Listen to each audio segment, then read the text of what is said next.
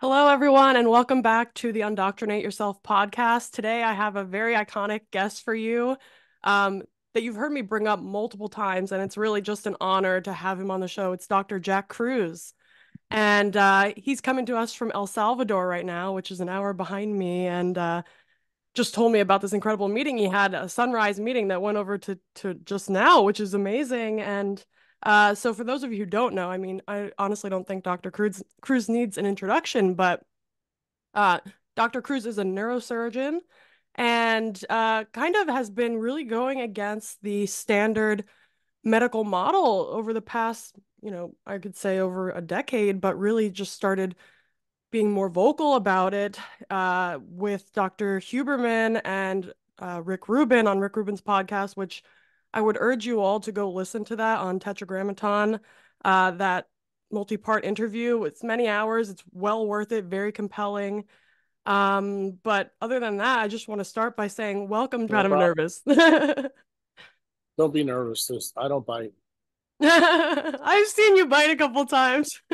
Yeah, but that's for different reasons. I doubt that I'm going to bite you. Okay, incredible. Yeah, so maybe I can just start by just giving you a little bit of background about me just to frame the conversation, and then you can kind of see where I'm coming from when I'm asking certain questions, but then we can dive into, your science and what you're passionate about and what you're interested in right now. But I did my PhD at Princeton in molecular biology, and then I started a business working with clients in the health optimization space, and then I started a postdoc at UPenn in a microbiome lab. But I should say, my whole time in academia, I've kind of always felt like an outsider, and I've had big problems with the standard medical model since I was a kid because it's just burned me so many times. And so I always kind of went into this direction as more of a uh, like a dissident, I would say, and just trying to see how this model's working so that I could then kind of undo it by its own hand. And so that's kind of where I'm coming from. And I know you also share a lot in common with that, as you described in some of your other podcasts.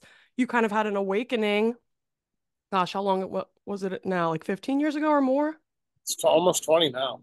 Yeah, yeah. So, I mean, if you want to just share briefly about that, and then we can kind of talk more science stuff. I don't know what Well, it's direction kind you of want to go, it's but it's kind of funny that we're talking about this because a lot of this is kind of what my meeting with Henry was just about. Um, I think if it was 5 or 10 years ago, the way in which you just described me, I would be okay with. I don't know if I'm okay with it now because the truth be told, thinking about what I said this morning, we're not the dissidents. The dissidents are the paradigm that we're in. And that paradigm is unaware of their own Dunning-Kruger moment, but we're quite aware.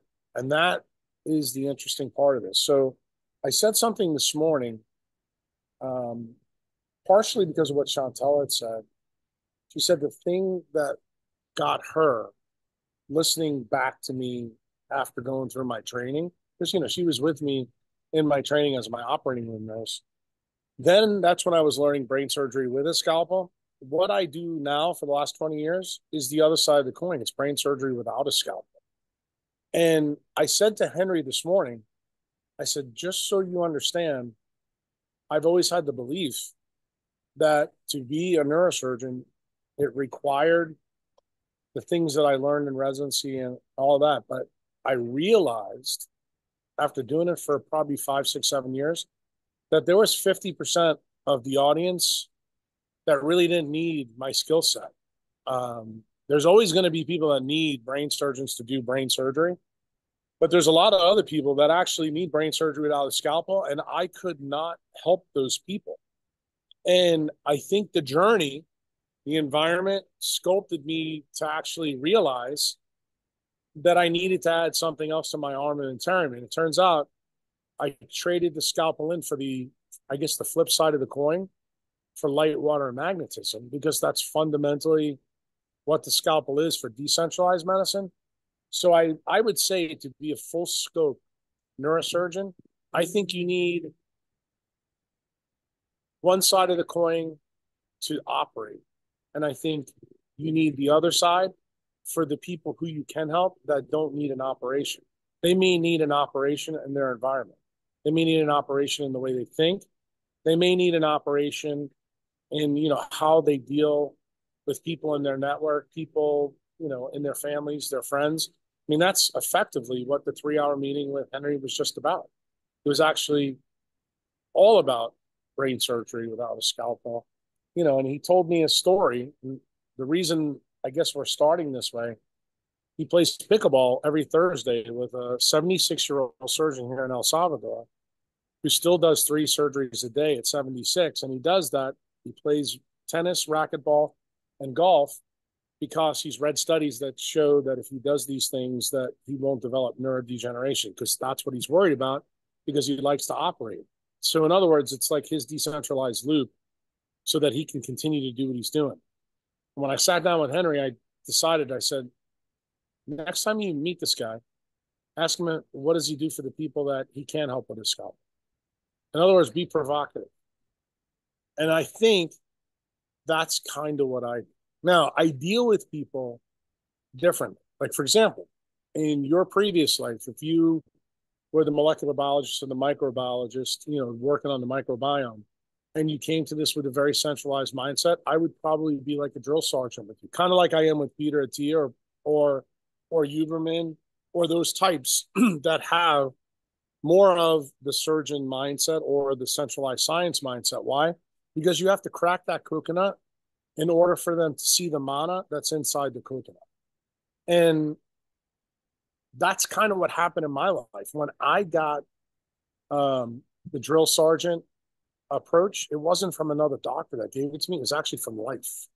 Mm-hmm. Life actually dealt it to me. And you can never have a bigger punch in your mouth than when you get it from your own health itself. Why? Because you realize what the implications of that implicitly. Like, no one needs to tell you, because it's always resonating in your own head. So then you have two choices to deal with there. Or you just ignore it and go on and live your life, 80 years going around the sun like everybody else does, or you actually think about ways to deal with it. In other words, you hypertrophy circuits in your brain that have been atrophied because of what you've learned. And that's kind of what I did, and I did to myself. And I told Henry this morning, I said, the most disruptive time in my life was the time in which I changed. That's the reason why a couple of days ago on Instagram, I showed people a picture of 23 and 24. I said, you need to embrace mistakes, embrace the suck, embrace chaos, because that's actually what's going to metamorphosize you into the butterfly that you can become. And I began to realize this morning that this story for the last 5 days that started with that post of the butterfly actually was about this story. Now you bring this up and it's resonating again. How do people begin to change their life? My opinion, from my perspective, is it begins with thinking.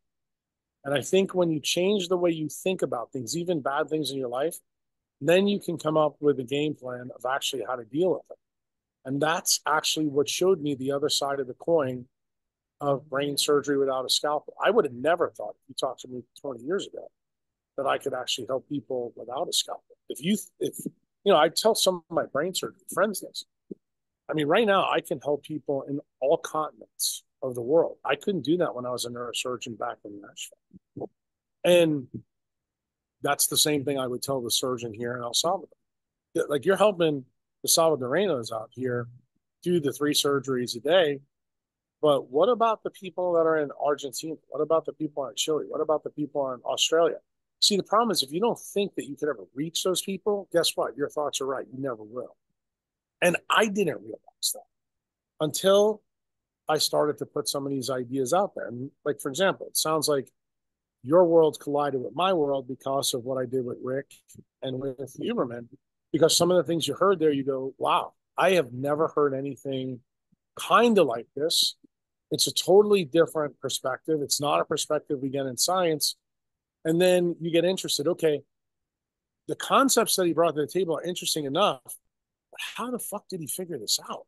To me, that's the most fun part of the story. That's actually how the conversation that Rick wanted to bring to Huberman. He wanted Huberman to know the endogenous way in which I came to this perspective. Why? Because I think he values his friendship with Andrew a lot.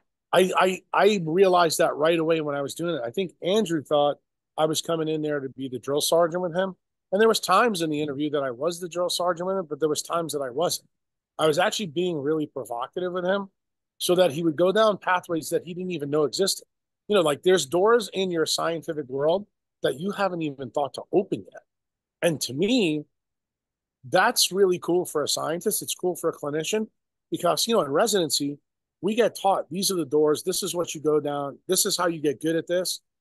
And that's what I would tell you as a PhD. You know, PhDs know a lot about a very small amount of things. To me, you're a specialist. You're not a generalist. And if you really think about the way nature works, like brain surgery without a scalpel requires you not to be a specialist. In other words, it requires you to hypertrophy parts of your brain, which are now atrophic because they had to be atrophied so that the parts for the other side of your life, when you're doing aneurysm surgery or AVM surgery or, you know, complex spine surgery or removing a spinal cord tumor, the other stuff, you don't want your mind cluttered with, oh, well, this person got this problem because they live in, I don't know, San Diego, California, and this and that. And, you know, if they would have listened to me, they would have never got this tumor. No, that's not what can be in the neurosurgeon's mind when you're taking an ependymome out of someone's conus medullaris. No, no, no, no, no. And I said to Henry, and I'm saying to you, the incongruity of what I just said, of brain surgery with a scalpel and without a scalpel, to me, that is the most exciting, passionate thing about my life that I have embraced the biggest embrace the suck thing that you can potentially imagine in science, where I have to embrace the centralized and the decentralized aspect of science and then merge them. And the way in which I'm merging them, I know that the audience out there may not agree, but remember, I don't think there's too many other people that are attempting to do what I'm doing. And I've come to this ever since I was a little boy. I told Henry how it started. If you think that I ever knew when I was 10, 15, 20 years old that I'd wind up 60 years old in El Salvador, no way.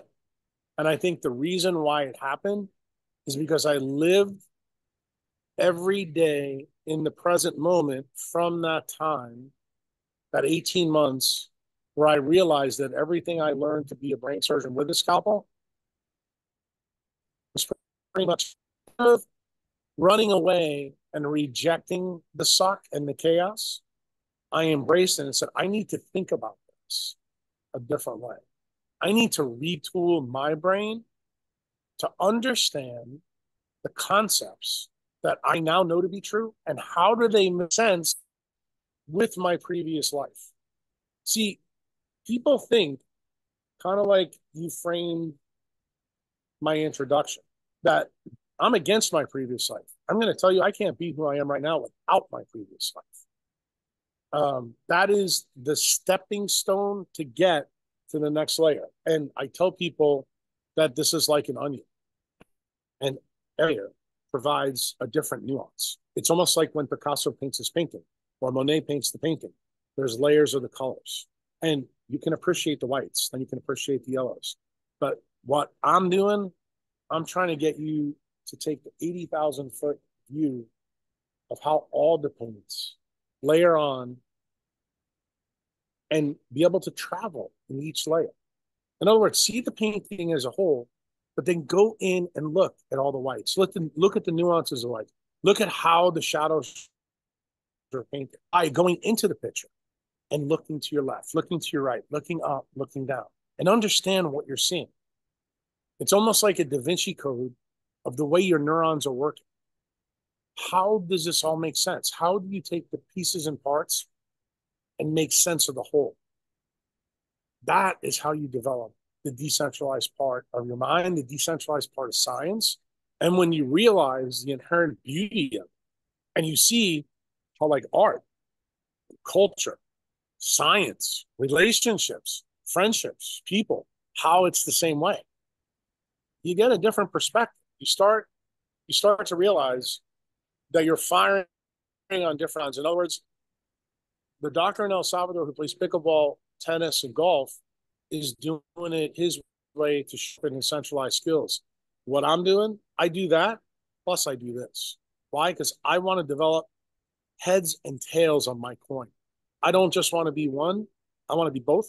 And then I want you to know how heads and tails connect. I mean, the heads and tails is like a perfect analogy for the decentralized approach too, because you have like the light and the dark, and you need both in order to have a regulated biological system. And it's just striking me how sad it is that the centralized model, I mean, obviously there's a time and place for it, there's a context for everything, but like the limitations that the training for that model puts on your abilities as a practitioner are just immense. And they're basically robbing you Oh, of the you need, opportunity to help more people. but I'm going to tell Um, you, you need them. But I think that we spend too much time in training, especially like medical school residency. I would say even in your world as a PhD, I think you guys spend too much time also developing that way. But you need some scientists. You need to learn about the scientific method. You need to learn about trials. Um, because think about some of the things that I've actually said about trials. I said this to Andrew, and it kind of stops you dead in your tracks. In medicine, the gold standard is a randomized controlled clinical trial.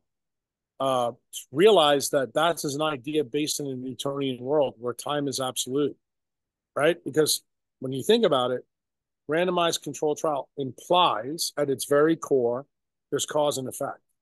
Turns out now we know in an Einsteinian world where time is relative, it's impossible to have cause and effect. Who proved that? Heisenberg. That's the uncertainty principle. Everything's based on probability. But yet, how do we study things in science? Everything is based on randomized controlled trials, which are cause and effect.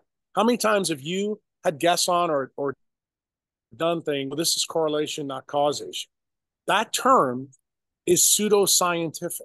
Why? Because that's not how nature works.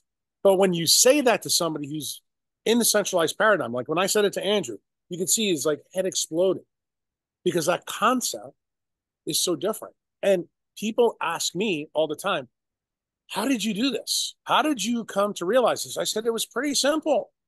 I said, I looked at Newton, I looked at Einstein. I said, Newton was the guy for 500 years. Einstein came along with this radical idea and and proved time relativity. Like people want to sit down and parse out what did Einstein really do. If you want to know what I've just told you, I've distilled down really why Einstein should be famous. He's not famous for this in physics, but he should be. He actually told all doctors, you need to blow up your paradigm. Your paradigm is completely wrong. But the reason why that paradigm has stayed in place is because of Rockefeller, Flexner, and big pharma did a business out of centralized science. And the problem is when you have centralized science or PhDs and they're only operating in that arena and they never embrace the other side, what I'm saying to you is once you go through and get your PhD, once you go through and get your MD, once you go through and get your residency training, is there a rule in your thesis or a rule when you graduate residency that says that you can't start to hypertrophy the other side of your brain? No. You know what it's like? It's like the way they train elephants. See, when elephants are really little, they put a chain around their leg, and the elephant learns that it can't. Crazy thing is when the elephant is big and it can rip the house apart, when the chain's on it, it doesn't even try. And see, therein lies the problem with central. When you spend 20 years of your life doing a PhD or becoming a neurosurgeon, you don't even try to do this. And that's what I'm trying to tell you with me. I would love to tell you I was altruistic enough and smart enough to embrace the decentralized side. No, it took my own obesity to punch me in the fucking mouth to wake me up. And that's why I think what Rick was attempting to do with you was going to be his punch in the face. I was going to be the guy to wake him up. Why? Because some of the science that I bring it's so basic and so common sense. When you see it, it's hard to unsee it. And Mm-hmm. see, some people will continue to reject it. That's where Peter Addy is now. That's kind of where I don't need to throw people under the bus, but that's where a lot of people are that you'll know or you'll have on the podcast. You need to know that as the interviewer, but when you see the other side and you ask them, look, here's the door. I just showed you. So do you want to go down it or not? If they go down it, then that tells you something about them. Then I'm going to tell you they're real scientists. Why? Because everybody I know that's in science, you're in it because you're curious as fuck. You want to know things that other people don't know. You want to know why the sky is blue. You want to know why a tree does what it does. How can a tree make something completely out of thin air? You know, those are the kind of things where you sit, or where does a baby really come from? Or what is transgenerational epigenetics? Does this explain why people have autism and mental illness today?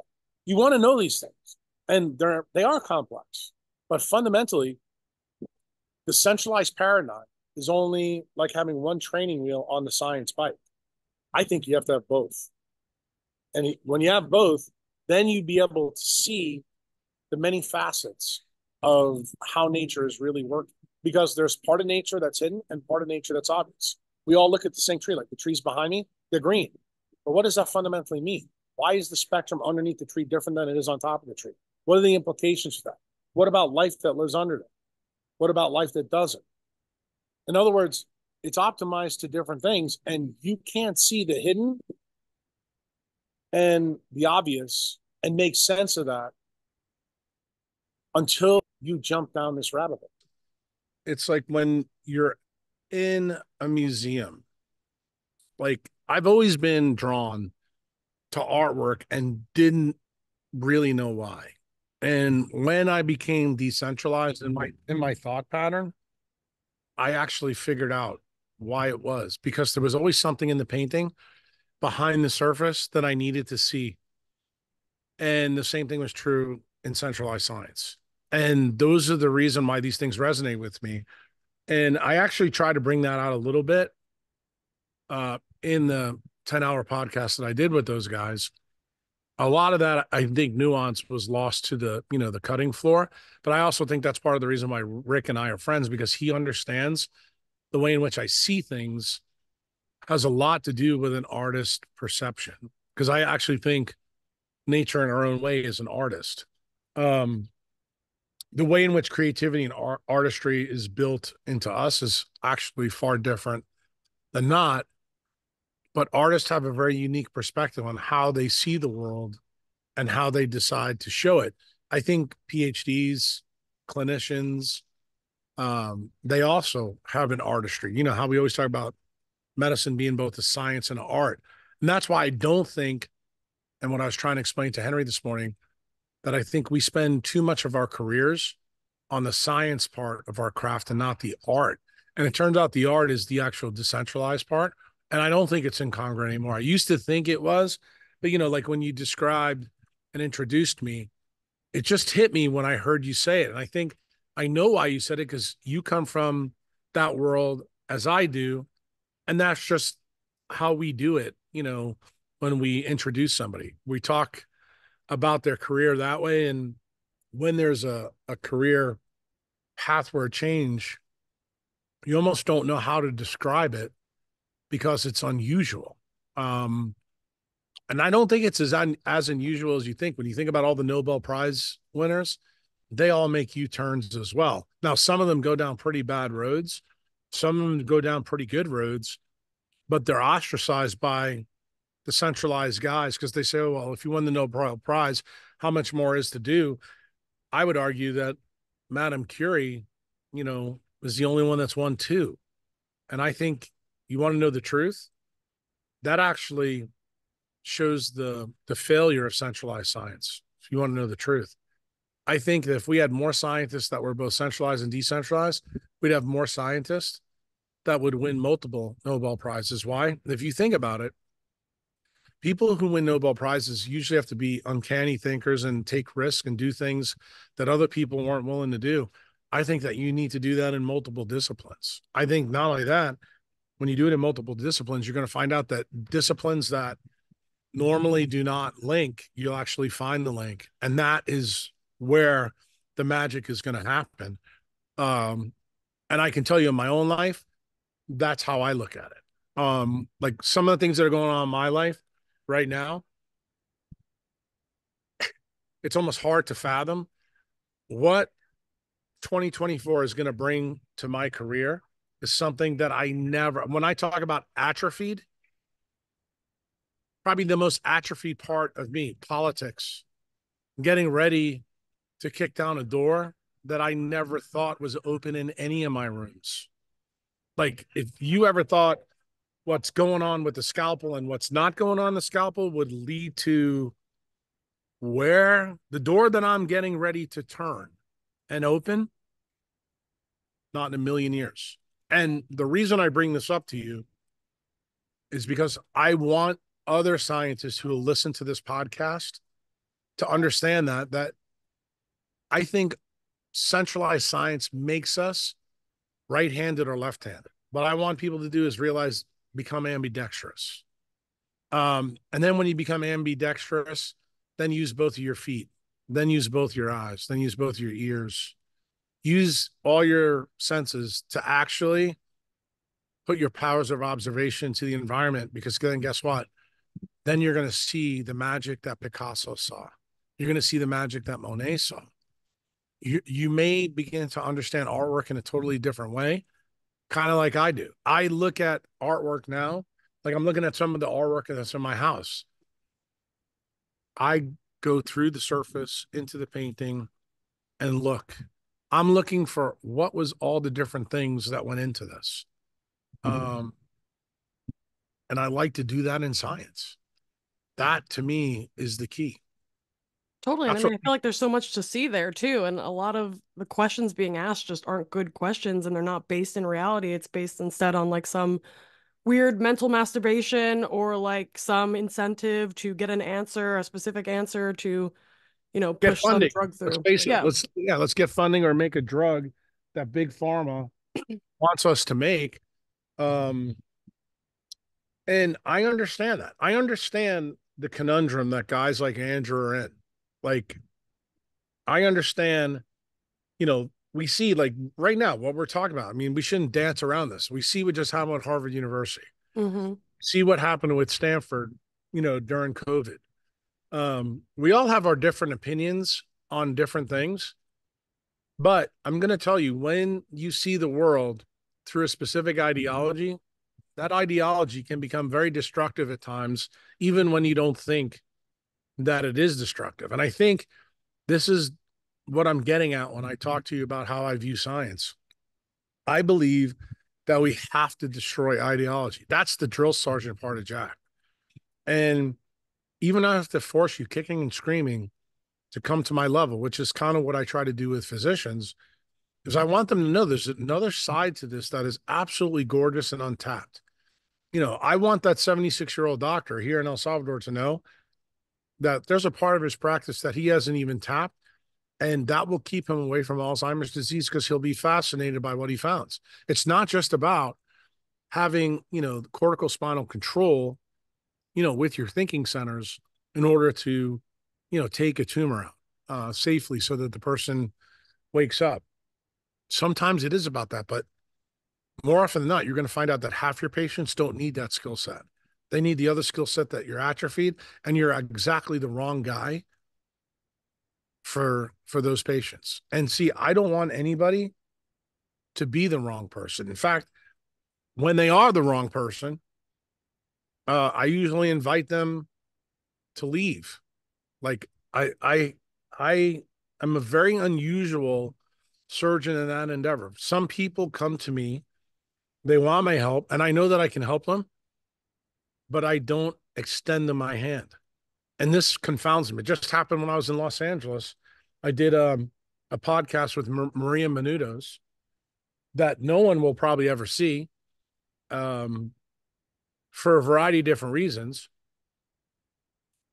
And that's a shame in itself. But what happened after it, to me, was actually the reason. I realize this now, why I did the Maria Menounos show. And I also think it's the reason why it'll never air. I met 2 or 3 people there that I knew that I could help. And I think Maria knew that I could help. And when I told them what the help would be, they're like, well, I can't do that. I said, okay, I can't help you. And the most ironic part of that whole story was even somebody at the end of their life facing, what Steve Jobs faced, they still cannot let go of the things that brought them to that problem. In other words, it's still too painful to face the truth. And here I am as the drill sergeant telling you, if you want to survive the Titanic, you have to be willing to jump in the cold water, swim to the boat, get in the boat. It's going to suck, but that's what you have to do. And then on the other side of that rainbow, you got a shot. You got a shot to right all the wrongs. That story is incredibly important. So the people that, brought this person, to Maria Munoza's house, they're very famous people. And this was their friend. And the funny thing is, some of the questions I went back and forth. I looked at this one person. I said, do you realize you are the reason why this stuff happens? Because of the things that you do as an influencer. And when I was done saying what I had to say, because I just had to get it off my chest, the other person that was in the room, who I don't even know who it was, but just a friend, said, well, this may be too much to take in right now, but could we have, your contact, your number, so that we can deal with, you later? When I said, no, you can't. I can't give you my time. You're not worth my time. And on the surface, that sounds like a pretty harsh thing to say to people, but I'm trying to explain to you, where did that gene come from in Jack? Because that gene isn't in the brain surgery with the scalpel Jack. Okay, Jack wants to help everybody, that's got a tumor that comes to his office. I learned it from nature. Not everybody's designed to survive. That's what extinction events are about. That's why things happen. And the thing is, when you know that the animal in front of you is incapable of changing, when change should happen the most, because you know that your time is limited, you have nothing to lose. Look, even Steve Jobs at the end of his life, he did things extraordinary to try to remedy the bad decisions that he made prior to that. And we all know by reading his biography, it didn't work. But he tried. Can you imagine the flip side of actually having the same type of fate, knowing that your time is, dripping like sands through an hourglass, and still being fucking ignorant? And then saying, by the way, can you keep and hold on my hand while I sink below the surface? That's effectively what they're asking me. And I said, look, I have a lot of people to help. I cannot help someone who doesn't want to help themselves. And I can tell you, as hard as this was for the people that were there in that small little circle, those 5 or 6 people, I knew what I was doing was the right thing, even though it was the wrong thing toward them. And the problem is, I would have never got to that level if I didn't understand and hypertrophy the decentralized side of me, because that is why doctors are burning out now, and they don't realize it. I think that's the reason why scientists are burning out too. If you want to know the truth, I think that is the real reason. And the reason that I feel comfortable talking to you about it, you're a scientist that also changed her stripes. Most people say we can't change our stripes. I think what this podcast is already about is actually we can, and we should, because when we do, we actually become a better scientist, a better clinician. We become a better tool for patients to use, because guess what? If patients are not willing to be a tool in their own recovery, that makes sense. You're not going to get better. Doesn't matter. You can be standing right next to the right answer. If you don't have the thinking capability to make it happen in your own life, it's going to kill, the healers that are around you that are trying to help you. And the thing is, my time on this planet's limited. That's part of the reason why I value Rick, because Rick has always said to me, he goes, Jack, what's inside of you, we need to get out. It needs to be somewhere like in a Library of Alexandria. That's why he's doing some of the things he's doing with me behind the scenes. He's like, this thinking ability needs to be in everybody who's in science. You know, when Rick says, he's not saying this to be provocative. He goes, we don't know what's true. We really don't in science. And he goes, and that's okay. Like when Rick says it, it's not controversial because he's a cultural icon.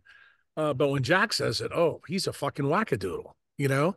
And the thing is, it doesn't bother me to be the wackadoodle. It doesn't bother me to be the quack. It doesn't bother me to be the guy with the arrows in his back, because ultimately I know that this is the path that science has to take.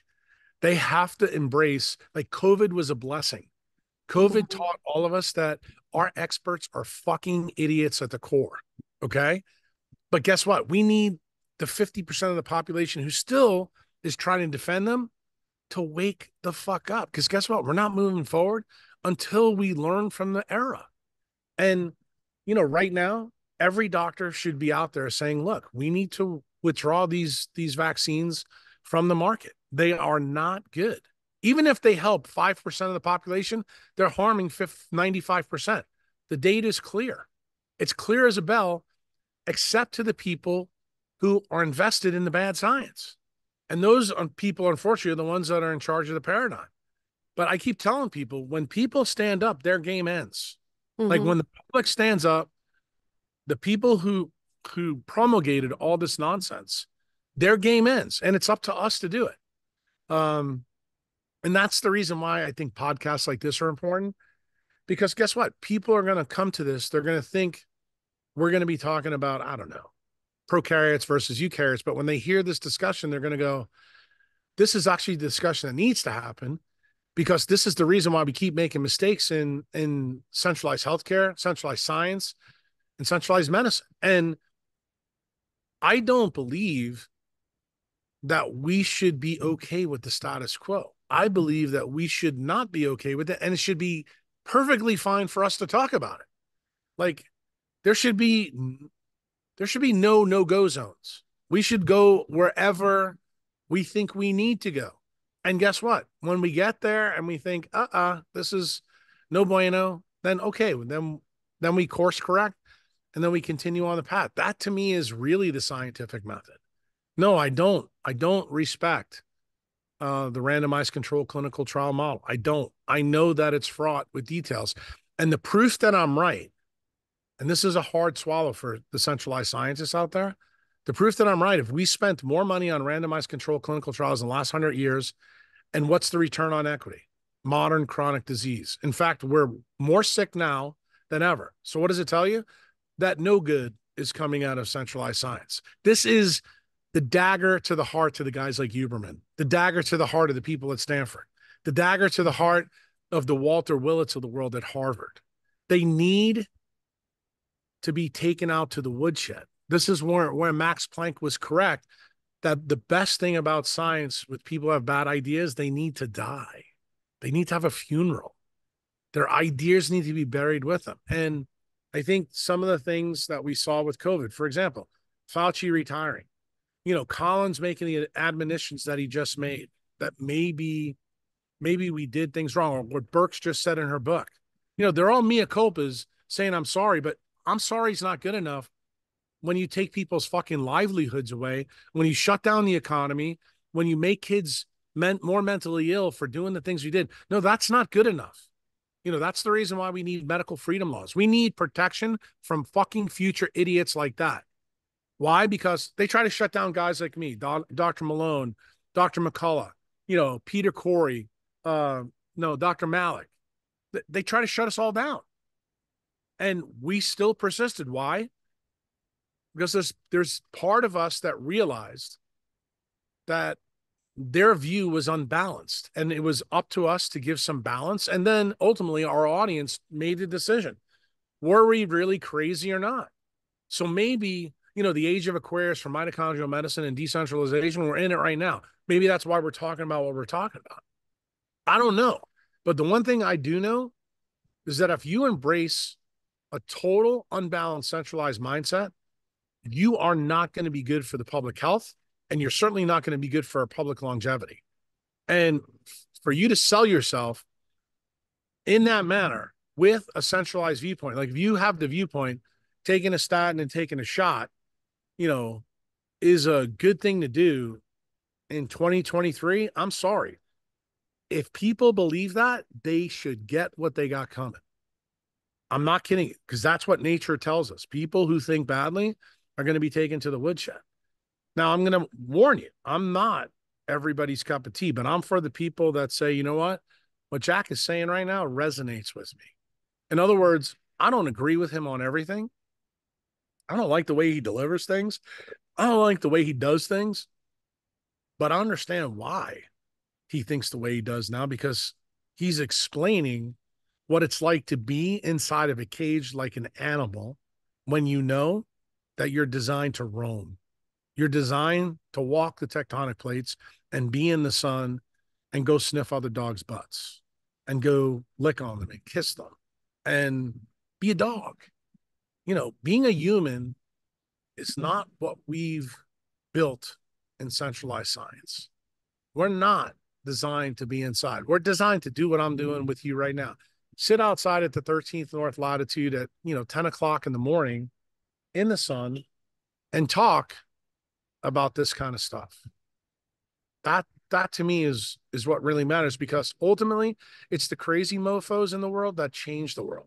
It's not the people that embrace the status quo that change the world. And some of those people that embrace the status quo need to get the fuck out of our way. Absolutely. And I mean, it really feels in a lot of ways like the science, quote unquote, has replaced religion in our society. And I mean, it's just another form of dogma, essentially. And then if you view it through that lens, everything that it's doing makes sense, because it's all just based on faith and not based on science or like a real scientific method or even just reality itself. It's completely twisted because it's trying to adhere to a specific dogma and paradigm that it believes is true. And, you know, it sucks that it has so much power over people, but I totally agree. Like, having conversations like this is the most important step, and then having those medical freedom laws. And I mean, it's insane that Nobel Prize just went out for the mRNA technology. It's just very It is. discouraging, but at the Just same time, remember, the not Nobel surprising. Prize is a centralized organization. See, when you realize that, then you begin to realize what Feynman said. This is one of the things about Feynman that I revere. He didn't want the Nobel Prize. He actually wasn't going to go to Stockholm. He wasn't going to take the money because he said, this is the most ridiculous thing I've ever heard. And the funny thing about Feynman, there's a lot of quirky things about his personality that he'd probably be canceled these days, like David Sabatini is right now, because of some of the things that he did. But at the same time, his mind, the reason why science reveres him is because he embraced the other side. He's the first scientist with a Nobel Prize that I can tell you that did, I think, what I did. He took a year off to study biology. Think about that. The greatest physicist of his time said, I'm done with these assholes. Let me go and see the biggest mystery in the world and see if I can make some sense of it. To me, that is a wonderful thing. I think that's what we should do to doctors. Like, when you're a neurosurgeon, we should make you go to Paris and learn how to paint on the top of sacred core. As crazy as that sounds, you may find out that you become a better doctor when you come back. Same thing with scientists. I think that's the reason why some of our friends, some of our peer group, the people that are around you, I think scientists who listen to this and clinicians who listen to this, embrace people that are not doing what you're doing. Embrace people that are totally different, that have a totally different mindset. Sit down and have a glass of wine with them and see how what you do and they do connect. Because when you see that, I've done this with guys. I'm thinking about one of my contractor friends back in Nashville, Danny Guy. I told him one day when he was remodeling my bathroom how what he does and what I do in spine surgery is exactly the same. And he looked at me like I was crazy. But he actually loved the fact that I could see myself in what he does. And that, when he does things, it just gives you a new perspective. It's a new way to do science. It's a new way to practice medicine. And I don't think it's a bad thing. I think it's a good thing, because ultimately, when you have that introspection, I think it forces you, when you're faced with a clinical problem that you don't have an answer to, you dig deeper, you go harder, you start to turn over stones that you haven't turned over before. The things that you didn't learn in residency. Like, for example, how to use melanin to fix obesity, or how to use melanin to fix an autoimmune condition. It's not about, minding your mitochondria by eating food, as some other people will tell you. Food gets you so far in the mitochondrial game, but ultimately when you realize that life at its very core is optical and photonic, then guess what? You gotta throw the fucking biochemistry book out and go, how much do I really know about light? How much do I really know about electrons? How much do I really know about protons? For me, as radical as that sounds maybe to another neurosurgeon who listens to this, to me, it was absolutely the normal extension. And, in neurosurgery, I've told people this many, many times. I told Rick this in the podcast, but I think it hit the floor. Ghazi Yazdigul in neurosurgery revolutionized neurosurgery in the mid 20th century when he brought the operating microscope in. What effectively did he do? He went macroscopic to microscopic. What effectively am I doing that Ghazi Yazdigul did? The same thing, except I'm going from microscopic to quantum, to electrons and protons. It's no different. The interesting thing is I'm telling people, for me to get where Yazdigul got, I need somebody to make me a goddamn photomultiplier so I can find out what the biophoton spectrum is of mitochondria during metabolism when we're using fat burning, carbohydrate burning, or protein burning. Then I can actually be even a better doctor. But guess what? Hopefully, some young kid who's 18 years old that wants to go be a scientist listens to this podcast and says, okay, let's go build what Dr. Kruse needs. He needs a tool. He's telling us what he needs. Let's go build it. That's what Fritz Popp did in the mid-60s when he built photomultipliers and found out that every single living cell emits extreme low-frequency UV light. That should have been a game changer. To this very day, everybody in centralized science still has no idea what that means. That to me is a shame. Before I die on this planet, I hope to change that. If you want to know the truth, that is my goal. My goal is for people to go, stop fucking looking at RNA and DNA and look at this, look at light. All RNA and DNA are is an antenna for light, a capacitor for light. You shouldn't be looking at the battery. Let's look at the light and then see how everything works. That's not what we're doing. That's not how we study science. We're spending 99% of the NIH budget on looking at RNA and DNA when we should be looking at mitochondria, which creates the light, transforms it, I should say. We don't create energy. We merely transform it. That's effectively the game of life. It's about how do we transform the energy we collect from the outside to the inside to make a dissipative state, to make a cell do the things it does, to stay far from equilibrium. We're never at equilibrium unless we're dead. But guess what? What do biochemistry textbooks teach you and taught me? Oh, it's got to be at equilibrium. That's total bullshit. We got another guy that won a Nobel Prize that actually for dissipative states. No PhD or, well, I shouldn't say no PhD, but no clinician learns about Ilya Perezhin and what he found, or Lars Onsager and how he figured out there was a fourth law of thermodynamics that is based on the quantum level. We don't learn about that. We learn about, the three laws, that started with Clausius and went through Carnot and then it ended in Boltzmann. And then that's it, and James Clerk Maxwell had a lot to do with the second law, and everybody got the idea of entropy, and entropy is important. But what about enthalpy? No one talks about that. And guess what? I'm interested in that. Why? Because that's what AMO physics teach me is about cells. It's actually the way it's constructed is the key to how it works with light. That means entropy is one side of the coin, but enthalpy is the other side. And they have to go together. And how they go together actually defines the phenotype of the diseases or the health that we get. But nobody sees that when they open their Rubin's pathology book. Nobody says, oh, so that's the reason why prior to 1986, Hashimoto's was considered a rare disease. Since 1986, it's the most common form of hypothyroidism. Like, those are the big questions. Like, how did it all of a sudden change? Because we know Darwin was wrong. Things don't, if Darwin was right, it should take millions of years for change to happen. And we know that ain't the way things happen.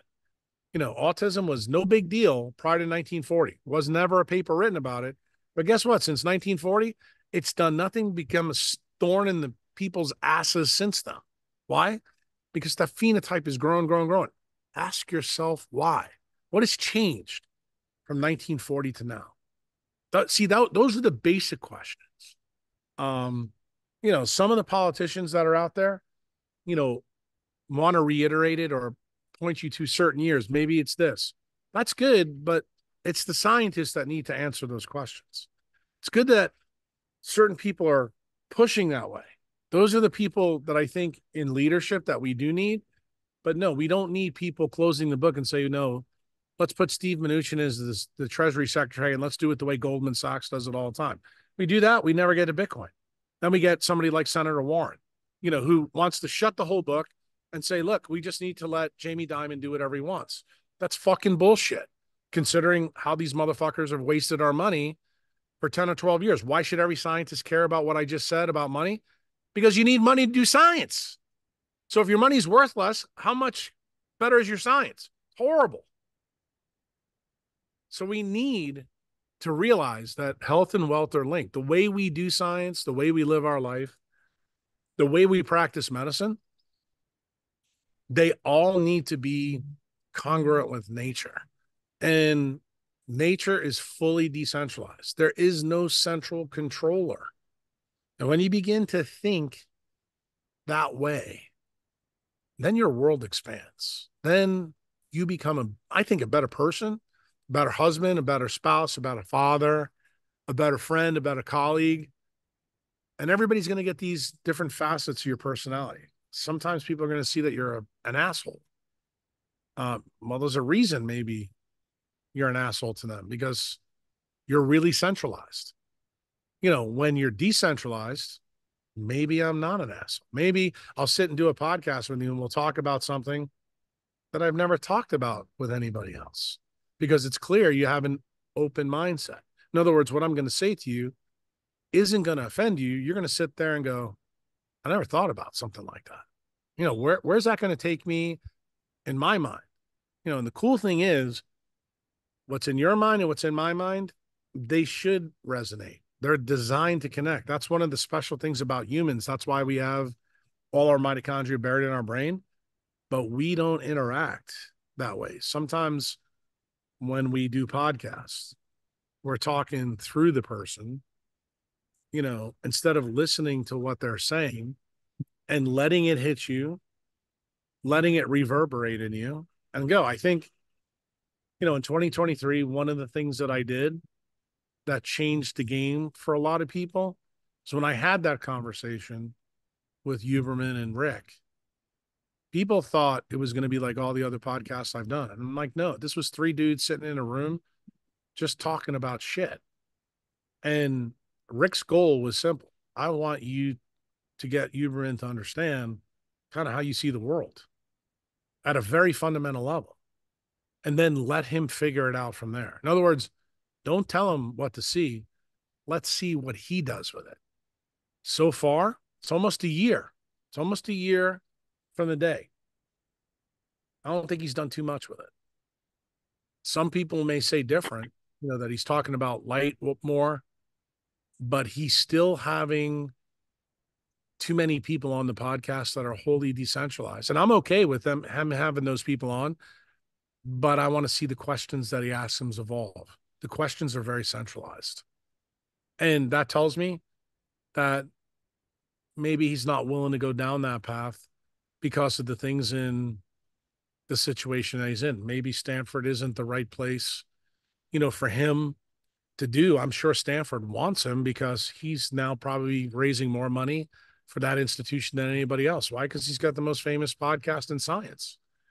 And ultimately, maybe I think Andrew needs to come to the point where Joe Rogan came. When Joe Rogan got really popular and kind of replaced Twitter as the public square, he decided to go to Spotify. The problem is you go to Spotify, and then to me, Joe Rogan is a shell of what he used to be. He's no longer, the edgy MMM fighter guy. Now I think he's become more centralized because, you know, when you get the big paycheck, you have to fall into the corporate way of thinking about things. And maybe I think that Huberman's already in that role that Rogan's in now. And maybe if he goes out on his own, he's going to realize that there's a lot of other people out there that will support him to do and talk about the science he wants. Maybe he's afraid to do that. I don't know. Maybe it has to do with something in his life. Maybe Rick knows that, and maybe Rick is the one that's pushing him.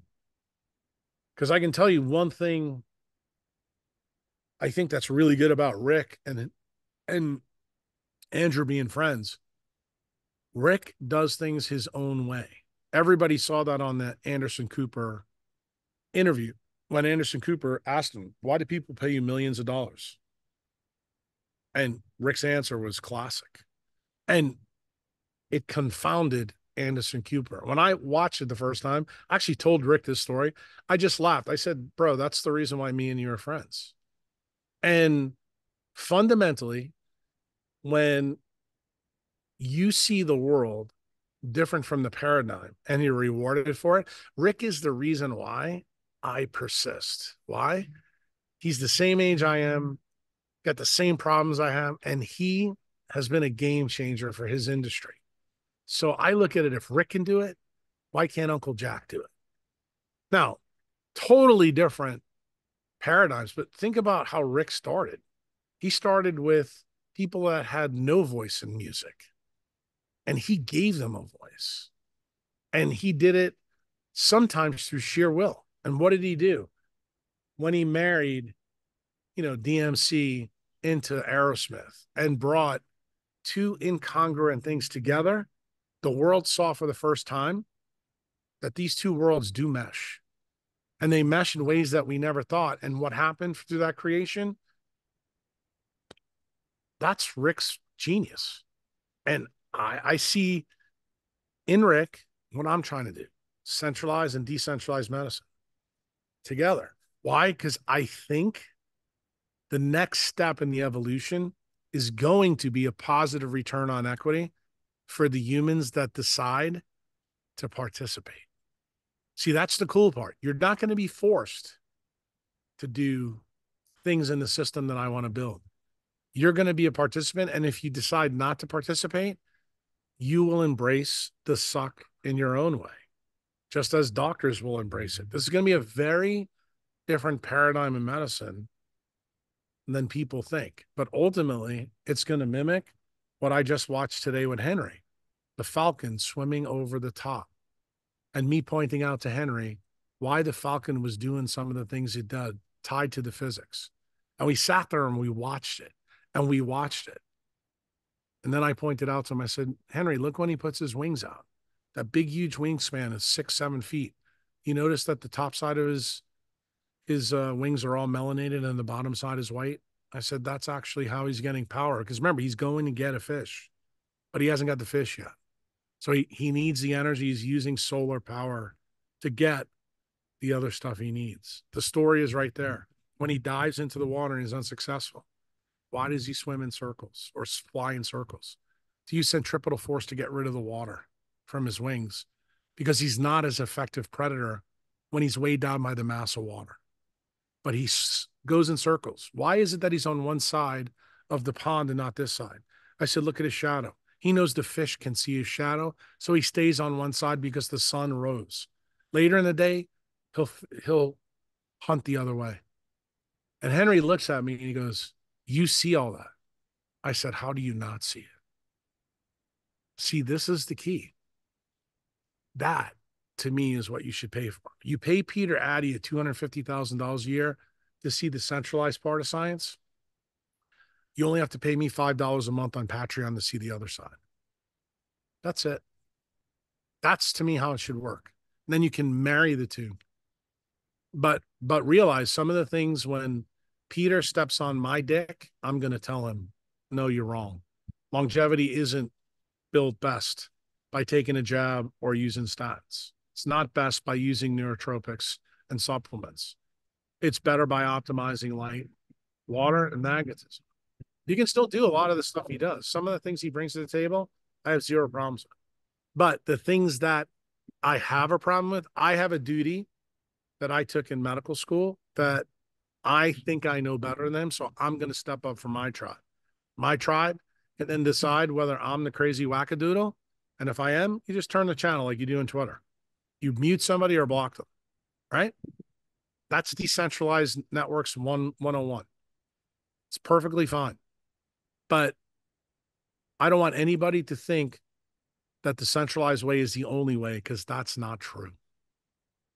Yeah, I mean, I think a lot about why the centralized paradigm is so successful. And in a lot of ways, it's probably because people are so depleted because they're living these indoor lives. They're, not getting the sunlight. They're not getting, maybe they're getting excess deuterium from their foods, or living their life in a way that's not conducive to a human being. And now they don't even have the energy to necessarily think for themselves to the extent they would have otherwise. And now they just want a daddy to tell them what to do, basically, instead of actually thinking for themselves and having the personal responsibility. I think you just hit the nail on the head, but you have to realize that the paradigm learned about this power. If you subtract any animal from its wild environment, you be able to control them. Yeah. And we're controlled for the profiteer's purpose. Until you get that fundamental basis, you're not gonna open the doors that I showed, to you, to Huberman, to Rick. Rick happens to be my friend that, back when he was a train wreck, he was open to the doors that I showed him, and he changed his life. Now he's the Zen master. Now people like, Rick, why do you do this? And the most beautiful part about Rick, he'll probably be mad when he listens to this podcast, but I always say to people in podcasts, I don't have to teach hippos and lions quantum mechanics. I have to teach humans that, because they have two frontal lobes that break the rules. Rick actually is a hippo and a lion. He does not want to know the science. He's like, tell me what I'm supposed to do as a wild human, and I'll do it. That's it.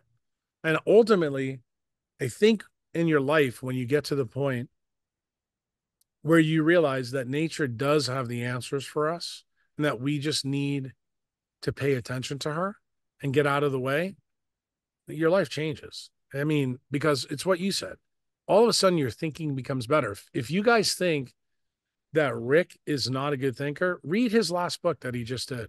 Tell me, when you just read 2 or 3 chapters and you go, the insights and the way he put these ideas was so simplistic, yet that's the reason they resonate. Why? Because he's optimized his own dopamine. He's optimized his own acetylcholine. He's optimized his melanin. He's far better thinking now than he was when he was becoming a culture icon, wearing sunglasses and being 400 pounds at 4 o'clock in the morning. And to me,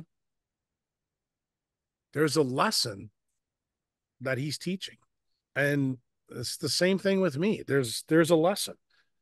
Everybody thinks in the centralized paradigm that going to the gym and having big muscles is, the idea for longevity and for health. Turns out, if that was the case, tell me why all these young men that are physically fit are dropping dead from the jab. Tell me, because shouldn't they be resistant? Because remember what the narrative was during COVID?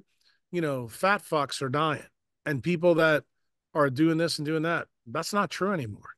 It's not. In fact, the centralized solution is killing the most fit people. Explain. I want to hear the Peter Addies of the world explain this to me. Or the Andrew Hubermans put somebody on a podcast to talk about that. Like, why is that happening? Don't you think that that's a fair scientific question now? Totally. Because, I mean, it's an elephant in the room for sure. right. And people don't want to talk about it. And I want to talk about why the baseline cancer rate for the 20th century is like 0.23%. Now, since COVID and the jabs, it's 2.4%. The guy on Twitter, the ethical skeptic, former Navy intelligence officer, has been pounding this table for 2.5 years. Tell me, he's not a doctor, but you know what? He's a data scientist, and he picked up the mathematical signal in the models. How come Neil Ferguson in the UK didn't, who's got a fucking PhD? How did he shit the bed so bad? But how did a guy on Twitter who's not an expert in Ferguson's field figure this out? I'm going to tell you how he figured it out. He's decentralized. He didn't have the preconceived notions of decentralized scientists. Those are the people I think that people need to value. I hope when people listen to this podcast, they'll begin to realize that you need to fire your experts and hire nature. Because if you do that, you'll solve the critical point that you brought up.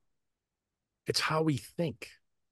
When we change the way we think, we improve, we get better. We can start to realize there is a doctor in our own head that we keep ignoring. And that's what wild animals base it on. It's called instinct. They trust their instinct. We don't. Why? Because we live indoor lives, and that reduces our mitochondrial capacity. And then we have to think we rely on experts. Like somehow my former self knew better to avoid an ependymoma than just take it out. No, I'm good at taking them out. Back then, I couldn't tell you how to avoid an ependymoma. In fact, I didn't want you to, because if you did that, what would I do? How would I take anything out? How would I pay my Mercedes payment?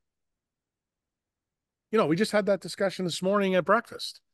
You know, Chantel said to Henry about the 76-year-old guy. Well, I'm sure if he would just teach people about this, he'd be happy. I said, no, he won't. He's totally centralized. He needs those people to keep getting tumors so he can take them out. I said, that's what Upton Sinclair taught everybody, that when a man's salary is based on what they physically do, they do a good job of misunderstanding things that Jack Kruse is trying to sell you. That's the problem. If you want to know the reason why I don't think we've seen the change so much from Huberman, that's the answer right there. That's my opinion. May not be popular, but do you think I give a fuck? No. And do I still think that Huberman has a duty to the medical students? Yeah. He's a popular dude. He can do this without Stanford. He doesn't need Stanford. Just like Joe Rogan doesn't need Spotify. You know, I said 2 days ago in a tweet, I thought Rogan was a shill. Now you know why I said it. And now people have, you know, the full context of why I'm saying what I'm saying. I want people to be wild animals. I want them to be wild enough in their ideas to say, you know what, I'm going to try to climb up this 45-degree wall. I don't know if it's a good idea. We're going to find out. If I fall down and break my back, then you know what? Then I'll learn a lesson. But, you know, if I'm successful, then maybe I can invent bouldering. You know, I have a friend that's a boulderer. He's an amazing guy. It's something I can't do. It's not a skill set I have. But guess what? There was some wild human at some point said, let me do this. Turns out we can do it.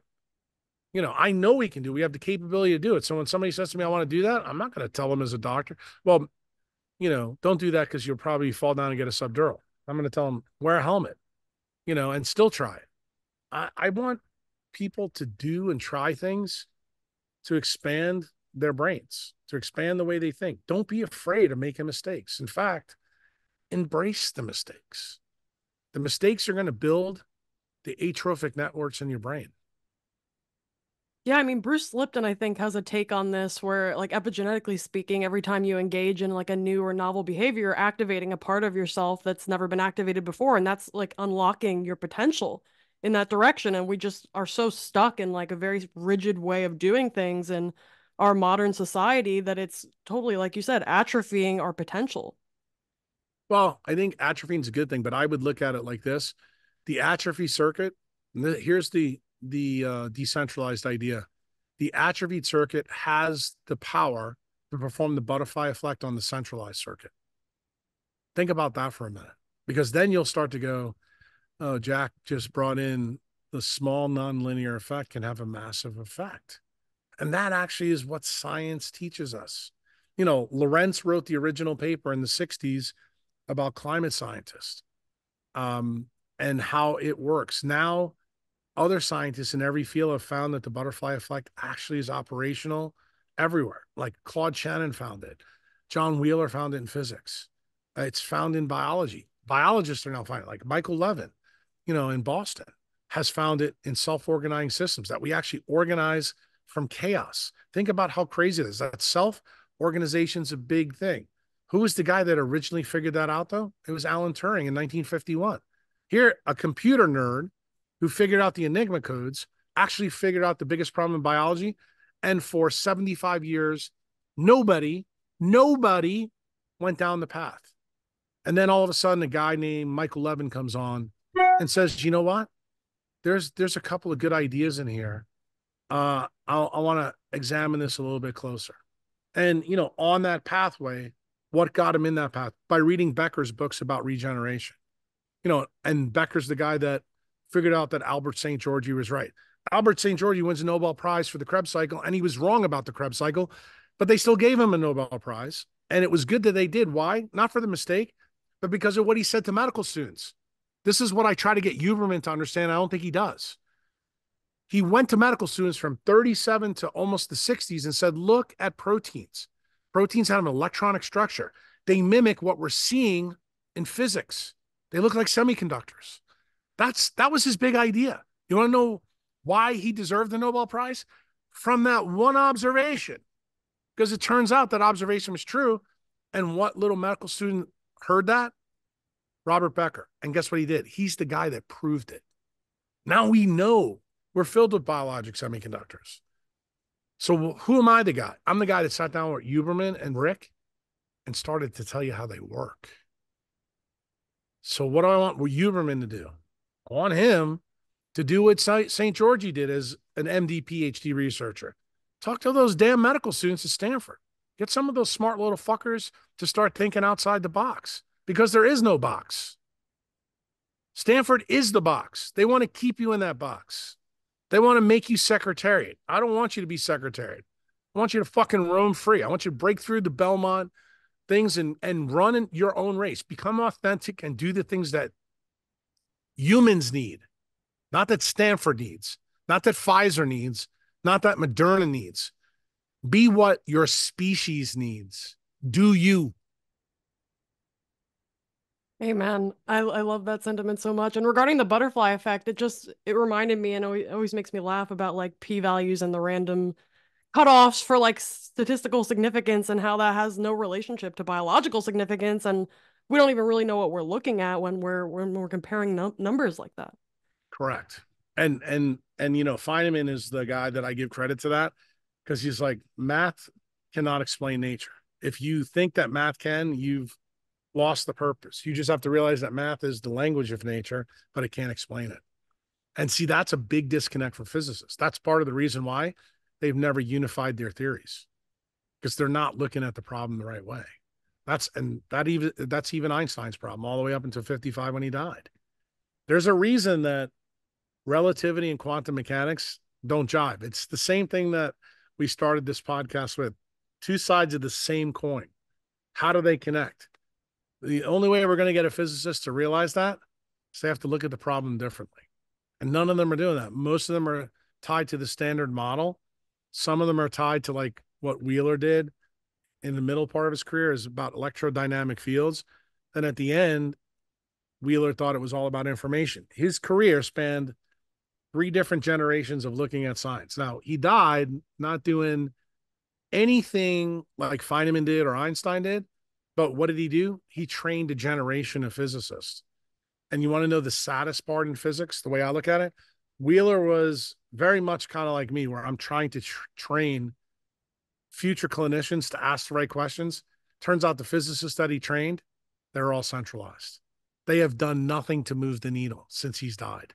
And that, to me, is a sad, sad thing. That is the fate that I'm trying to keep Huberman away from. Because Huberman has the big bully pulpit, and what you find out about people is when they have power, how do they use it? And, a guy like John Wheeler used it for the right reasons, but even though he did things correctly, his students never took it to the next level. I give Albert St. George a lot of credit, even though he was wrong, because without him, we don't get Robert O. Becker. Without Becker, we don't get to where I am. I can never do the things that I'm doing without the insights that Becker gave me as a resident. I would have never figured out the melanin story without Becker's work. And there's so many different parts to this story. And I have a reverence for those scientists that actually pulled me to the decentralized way. Why? Because I never get there without any of their work. Like Ilya Pirogin and Dissipative States, Lars Onziger, Mei Wan Ho, Martin Chaplin and water. um, Julian Paparda. Some of these guys are dead now. But guess what? As Rick said to me, he goes, Jack, keep talking about them because we need the young people to know we need that Library of Alexandria not to go extinct. We don't need the dark ages in medicine like we got, with the monarchy and what happened with the Muslims and all that bullshit where science stays stagnant, or how it was between Newton and Einstein. For 500 years, we were stuck. And I actually think right now in physics, we're stuck since Einstein because the fundamental problem is no one understands how relativity and quantum mechanics link, because I believe science is too centralized now. Science is too much like Richard Dawkins.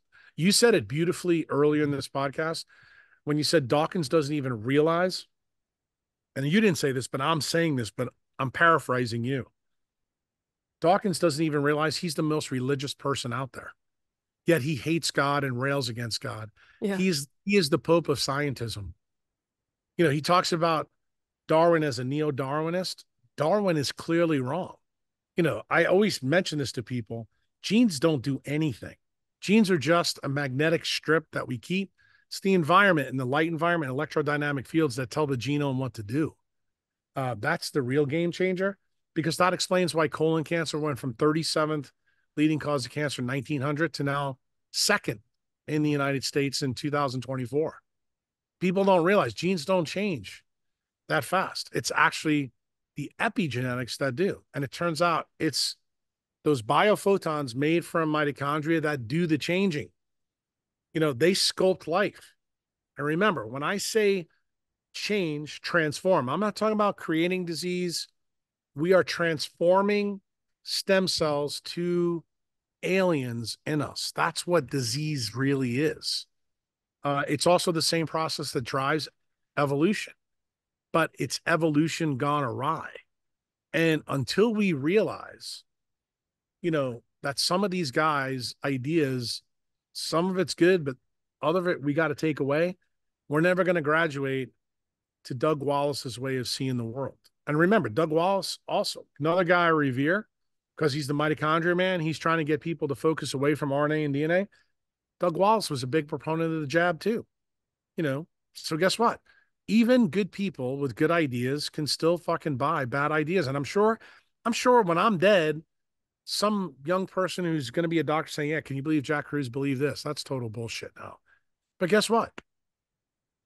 All science has half-life. That's actually what the scientific method tells us.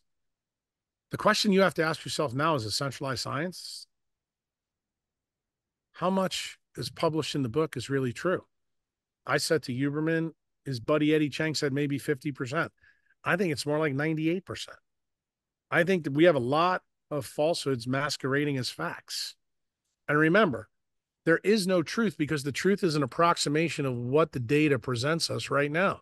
That's truly what the scientific method is about.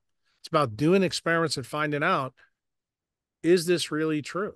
Like when you reproduce some of the trials that have been done on statins, they're irreplaceable or irreproducible. Now, what does that tell you? Statins ain't the answer. They're not, because the environment from the 1980s to now has changed. So they don't work. So why does everybody that walks in with a high DL get put on that? Well, maybe if you knew the reason why LDL is high, it's because everybody's light stressed because of the life we're living. That's the real answer. That's the answer Big Pharma doesn't want you to know. Why? Because statins have made the bulk of their earnings up the last 40, 50 years, since the 80s. And when you actually look just at them as, like, say, a Harvard Business School test case, then you answered your question earlier. Why is the paradigm built as it is? Because it's fucking profitable. That's why. And that's the reason why I always tell people the fiat system needs to be taken apart. The fiat system is the reason why we have a lot of bad ideas in pharma. And I think when you fix the money, we can fix the science. Why? Because I think when Bitcoin hits, let's say, because that's decentralized money, let's say in the next 10 or 15 years, you're going to have guys like Mark Andreessen come out and stop with the nonsense that he's talking now. Kurzweil, all of them. People are going to start spending money the right way. Like, I've got a friend who's got a lot of money who I'm trying to convince right now to do some really cool things here in El Salvador. Let's build a decentralized hospital and decentralized research facility that actually asks the questions we should be asking, not the ones that fucking big pharma wants to answer. So you can build a business. I personally believe that when we make better people and keep them healthier, they become more productive to do amazing things. That's actually the best way to build the world and build it going forward, because who knows what discoveries some of these people that we can reverse from, say, Hashimoto's or vitiligo. Maybe Michael Jackson never really had to die. Maybe Michael Jackson didn't have to go and hire a doctor to put him asleep because he couldn't sleep. But guess what? The reason why Michael Jackson we look at now as a freak, I don't think he was a freak. I think he died because of our ignorance. Because we built a world that a little boy who was uber talented had to go in to do his song and dance, and ultimately it killed him. And we don't want to look at the hard facts of that case, that he was always controlled and always had to do his gig on that stage that we do. That's kind of how I look at doctors now. Now I think doctors are doing the same thing Michael Jackson did. It was a slow way to suicide. Like a caged animal, basically. Right. And I told you earlier, I use that analogy with me. The difference probably between me, Michael Jackson, and young kids now that want to kill themselves, I fucking like me some me. And I like this decentralized part of me. And I like being the drill sergeant. I like going in, kicking the can and stirring the mix and letting people know that I have a lot of good mitochondria in my brain, and my brain can operate better than your muscles can in the gym, because ultimately those muscles are not going to allow you to survive. But that thing in your head, when you can outthink the other animals, all I need to do is swim faster than you when the shark fin comes up. That's it. Your muscles will encumber you because of the mass.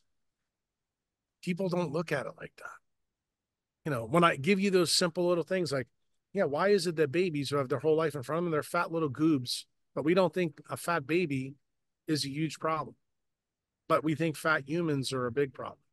Maybe the thinking about that's wrong too. But you know what? Is anybody asking those questions? No, because everybody has the belief that, big muscles and looking like a meathead is what we should aspire to. I haven't seen any data that says that that's correct.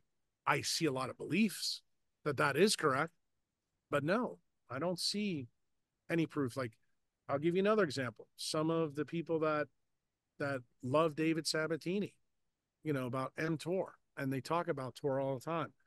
Those people are the transhumanists that are into calorie restriction. Has calorie restriction ever been proven in primates? The answer is fucking no. So why do we keep fucking beating that drum? It works in C. elegans in worms that are simple, but it doesn't work in us, and it shouldn't if you understand how we're built. But guess what? We keep studying the stupid shit. It's the same argument I make with Elon Musk. Why the fuck are we going to a dead red planet that has no magnetosphere when we know, or magnetic field, when we know that's not good for our species? Why don't we have a better plan? Well, I know what Musk would say. Well, we got to get to Mars to get somewhere else. Maybe we don't. Maybe we need to get to the moon to get somewhere else. Maybe there's a better plan. Maybe we just need to go to the asteroids. Maybe the asteroids are a better gig. I don't know. But I can tell you this, I don't think going to Mars is a smart move, thermodynamically at all, based on what I've learned about Spaceship Earth and the living things on Spaceship Earth. I think it would be far more productive to build a better world on the Earth than think about Mars. But I understand there's every epoch has their Vasco da Gamas and their Magellans. That's probably what Elon Musk is doing. And no, I'm not going to tell him not to do what he wants to do. I'm just going to say that us as a population of humans, 8 billion people, we have a duty to tell our governments, no, we don't want our money spent this way. We'd rather, spent on us so that we can figure out why we're all sick. And let's fix that problem before we go to the moon. Let's get our priorities straight. I just feel like going to Mars is kind of like putting the buggy before the horse. It makes no sense to me at all. And I know that this perspective, some people watch this, that's the boomer perspective. The boomers instead of, these new young millennials. Okay, that's fine. It's your world anyway. You're going to pick how the fuck you want to do it. But you know what my job is to just point out the fucking idiocy of your thinking. And then you decide what to do with it. I'm not gonna tell you how to live, the future of humanity, but I just think the future of humanity is pushed forward when we live within our biologic directive that's put down to us by nature. I don't think that's radical. Yeah, not to mention the fact that if we don't know how to treat Earth properly, we're just going to go to Mars and destroy it anyways, just the same way we're doing here. So we probably should figure it out here first. Correct. I mean, I couldn't put the cherry on top of that sundae any better than you just did. Yeah, I'm totally on the same page there. And I'm also encouraged. I think that there's a lot of voices that specifically started speaking up post-COVID. And I also agree that COVID was an amazing wake-up call for a lot of people. We still have more people that need to kind of come to terms with the failing structures and models, I think, but ultimately that it was a gift and an amazing learning experience. Um, Also, just like completely horrifying at how many people went along with that whole charade for so long, too. It's just, I think, a really important testament to like human nature in that way and groupthink and like the tribal nature of our species in a lot of ways. Yeah, That's also a that's really important part. You just described Rachel Walensky. She's still thinking it's a good idea, even though she's not in power. Or look at the World Economic. Or how about King Yeah. Charles? These people, why? They are trying to bring us back to the world that they want, where it's feudalism, where monarchies control a large segment of population. That's what money is right now. They're trying to push us all to a CBDC because they don't realize the plantation these days is economics. It's no longer a field where we're growing cotton. Now it's actually factories where you have shitty jobs, where you don't make any money and you can never get ahead. But the people at the top, the Bill Gates, the Warren Buffetts, the Pope, Klaus Schwab, those guys fucking do great. But the rest of us, we get thrown into the sausage grinder. Here's the cool part. This is what decentralized teaches you. We do podcasts like this. We all realize that we all stand up. The fucking game of Monopoly gets blown up. The boardwalk, the houses, the dice, all the little pieces, they're on the floor. We need to blow them the fuck up. That's what decentralization does. That's why I tell people every time, millennials, your age group and below, they're pretty, apathetic and nihilistic. This is what I tell them. I said, just do me a favor. You don't think voting works. That's great. You're kind of the Mark Twain variety that, they wouldn't have let us vote if it mattered. We probably have seen that in several elections in the 20th century. But this is what I would say to you. Every time you buy Bitcoin, it's a vote against centralization. It's a vote in the fourth turning where you're basically putting your middle finger up at the man. It's the reason why we got rock music in the 60s for Vietnam. It's the same reason why we got, the Occupy Wall Street crew at the great financial crisis. You now are living in a time where you get to make that vote, where you can say, you know what? I'm opting out of the fiat system that supports big pharma. I'm opting out of that. I am opting out. Like Jack Mahler's perfect example. Just put a tweet out 2 days ago that I think was amazing. He's not even 30 years old yet. He posted his bank account. He has $0 in the bank. Everything he's got now is in Bitcoin. He goes, look, if not me, who? He goes, if I'm the face of these apathetic, nihilistic motherfucking millennials, he goes, then I need to show them in a tweet what I'm doing. I thought it was beautiful. To me, Jack started this revolution in El Salvador by making legal tender law in 2 days. Uncle Jack may have something to say to Trump, the younger Jack Mahler, soon. Why? Same idea. Different way, same idea. But guess what? What's the core that links both of those Jacks? Decentralization. Where did Uncle Jack get the idea and get some of the help? The other Jack in the story, the one-eyed Jack, the one that nobody can figure out. That's Jack Dorsey. Also one of my guys. Guess what? He told me a long time ago, he goes, I asked him, what do you need me to do? He goes, help me decentralize the world. Why do you leave Twitter? Why do you give it to Elon? I can't do this. My board hamstrung me. What is he doing now? 100% full focus on what he's good at. What he's good at? Bitcoin. What am I doing? Bitcoin, politics, and medicine, all decentralized, all in one little Tootsie Roll. How's that for a swallow? I don't know. We'll see. I don't know what the future holds, but I can tell you this. I'm about the most optimistic person that you'll ever interview in 2024. I think the future's bright. I'm not a millennial. I'm more passionate about the future now than I was when I was 20 years old. Mm-hmm.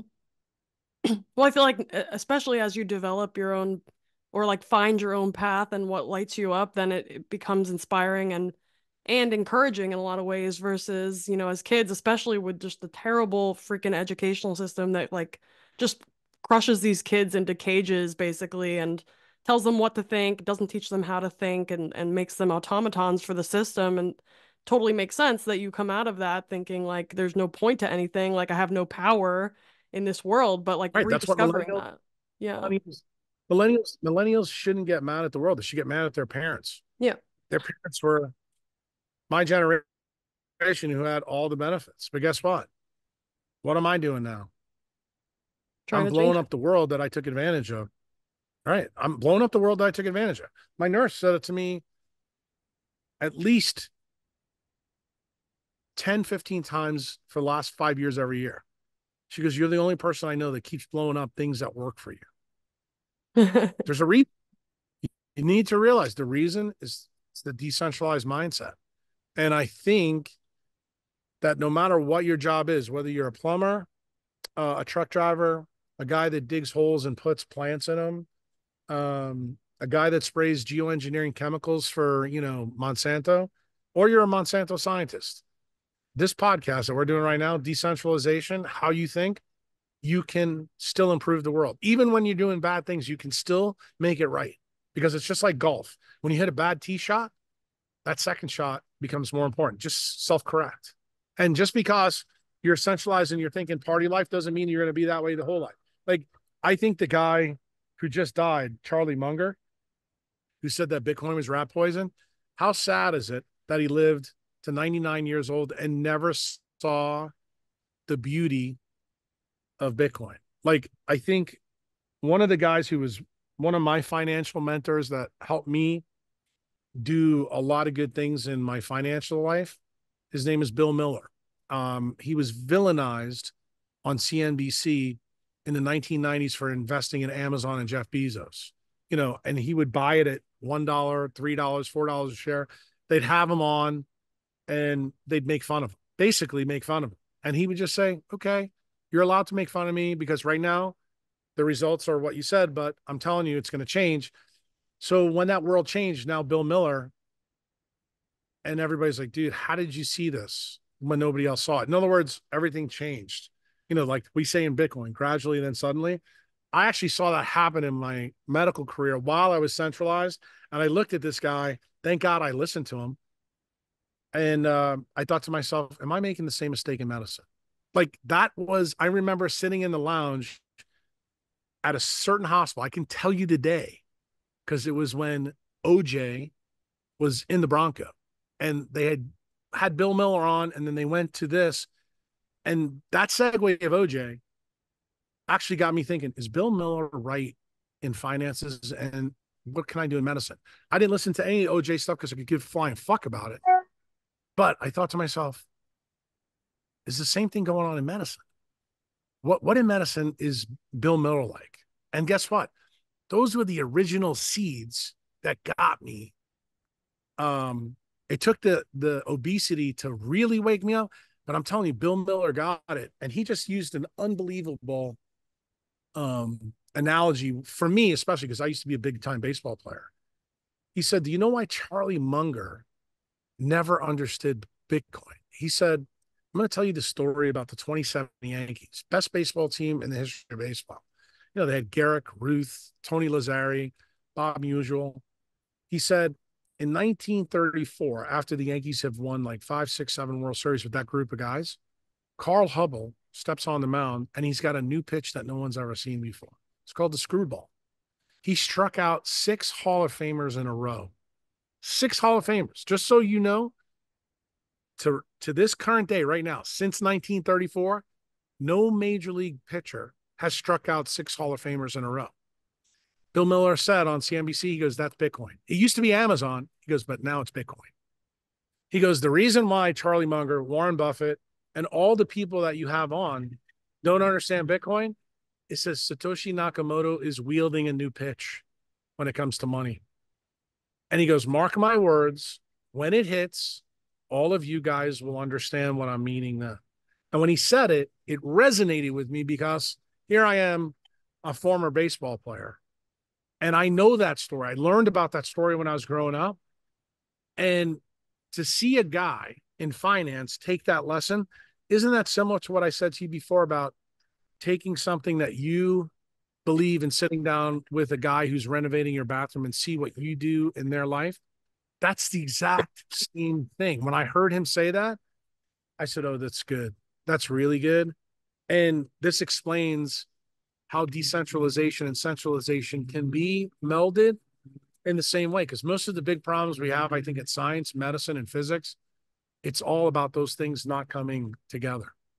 I mean, everything is a fractal in a lot of ways, and there's the saying, how you do anything is how you do everything, and it's the case because you're basically activating specific neural pathways, and then you're just going to use those because they're kind of ingrained in because you've been using them, and then it actually takes some effort and energy to think outside of that box and see a new way. But once you do, like you said earlier, you can't unsee it because now those pathways have become activated, and now you see it everywhere in all the different fractals that exist in nature or in society or finance or whatever it is. Correct. I totally agree. I love that. I'd love to circle back briefly to you mentioned like muscle versus brain mitochondria, and I've heard you talk about in other podcasts how, we as humans store mitochondria in our brain and our heart and not necessarily in our muscle. And I just wanted to clarify something with you, or I was just curious, really. So I feel like that statement implies that mitochondrial biogenesis is a zero-sum game, and I just want to understand why that is. It is because nature tells us that all energy is zero-sum game. You just think about it. We can't create it or destroy it. Doesn't that define zero-sum? Isn't that what the first law of thermodynamics is all about? Mm-hmm. But that's not how we view things. So let's make you clearly understand why I'm saying what I'm saying, because I think this is really important, especially for the meatheads out there that think I'm wrong about this. We know from Doug Wallace's work that every decade we go up, our heteroplasmy rate goes up 10%. That's the science for 50 years that he's found in mitochondria. No matter what we do, no matter what interventions out there, that is programmed cell death. Okay. Everybody knows that's listening to this podcast. Nobody is getting off this planet alive. Okay. We're going to die. Okay. Everybody that listens to this is going to face a death. So that's the end point. So the key is, if we know that we're losing 10% every decade, does it make sense to you to hypertrophy your muscles as you age when you realize it's a zero-sum game and you're a species that, from an evolutionary standpoint, locks it into one specific muscle and this? What happens when you put it here? Well, it turns out we have a lot of good examples of that. I mean, the ones that come to mind are bodybuilders and NFL players. None of them live long. In fact, modern NFL players, if you go talk to them, I'll give you a perfect example because he's a Bitcoiner. Go interview Russell Okung. He used to be an offensive tackle with the Seahawks and the Denver Broncos. If you see him today compared to what he was before, he's a shell of his former self. And the funny thing about it, do you know why I think Russell does this? And I guarantee if you talk to him, he's probably never put two and two together.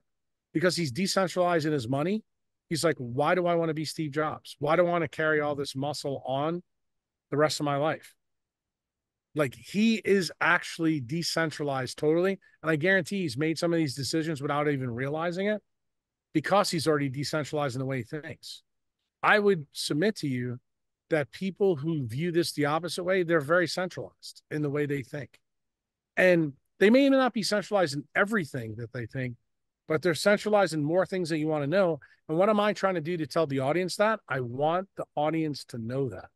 I want them to know, if you let these people pack your parachute, how much else in the story are you missing? Is there another part or another door or another couple of doors that they missed for you? And then I want you to think about the advice they've already given you.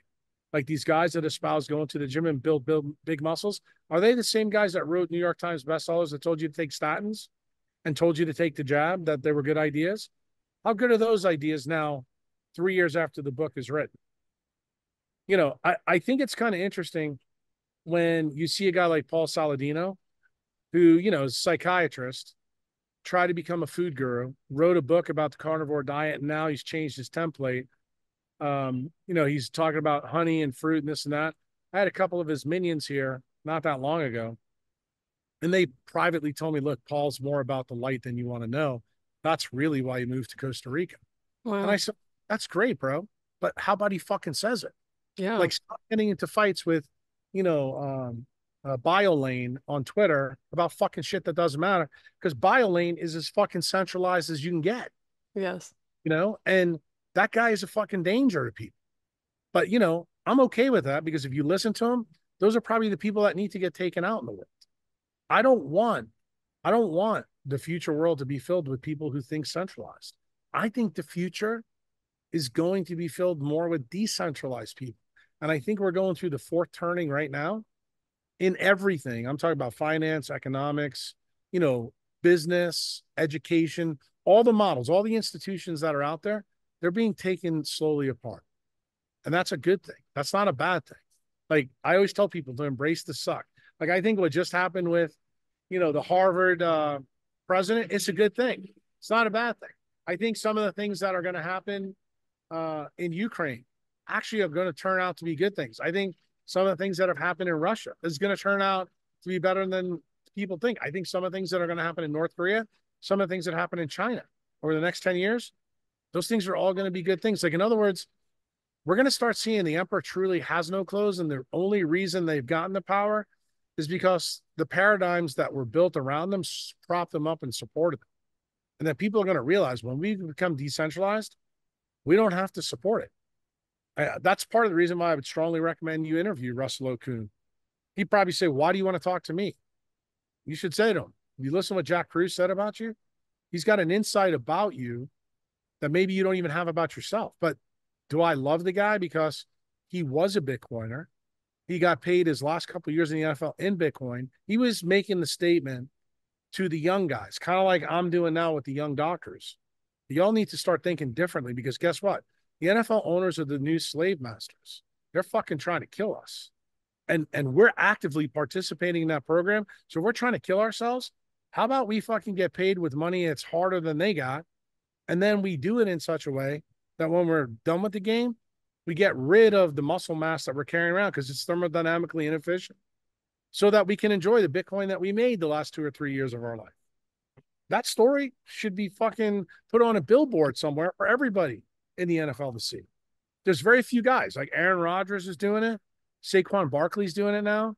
The idiot in Baltimore, God, I'm blanking on his name, Odell Beckham. He embraced it, but it's clear when he started talking about Bitcoin, he fucking doesn't understand Bitcoin. But is he doing what those other guys are doing because he realizes there's something to it? Yeah.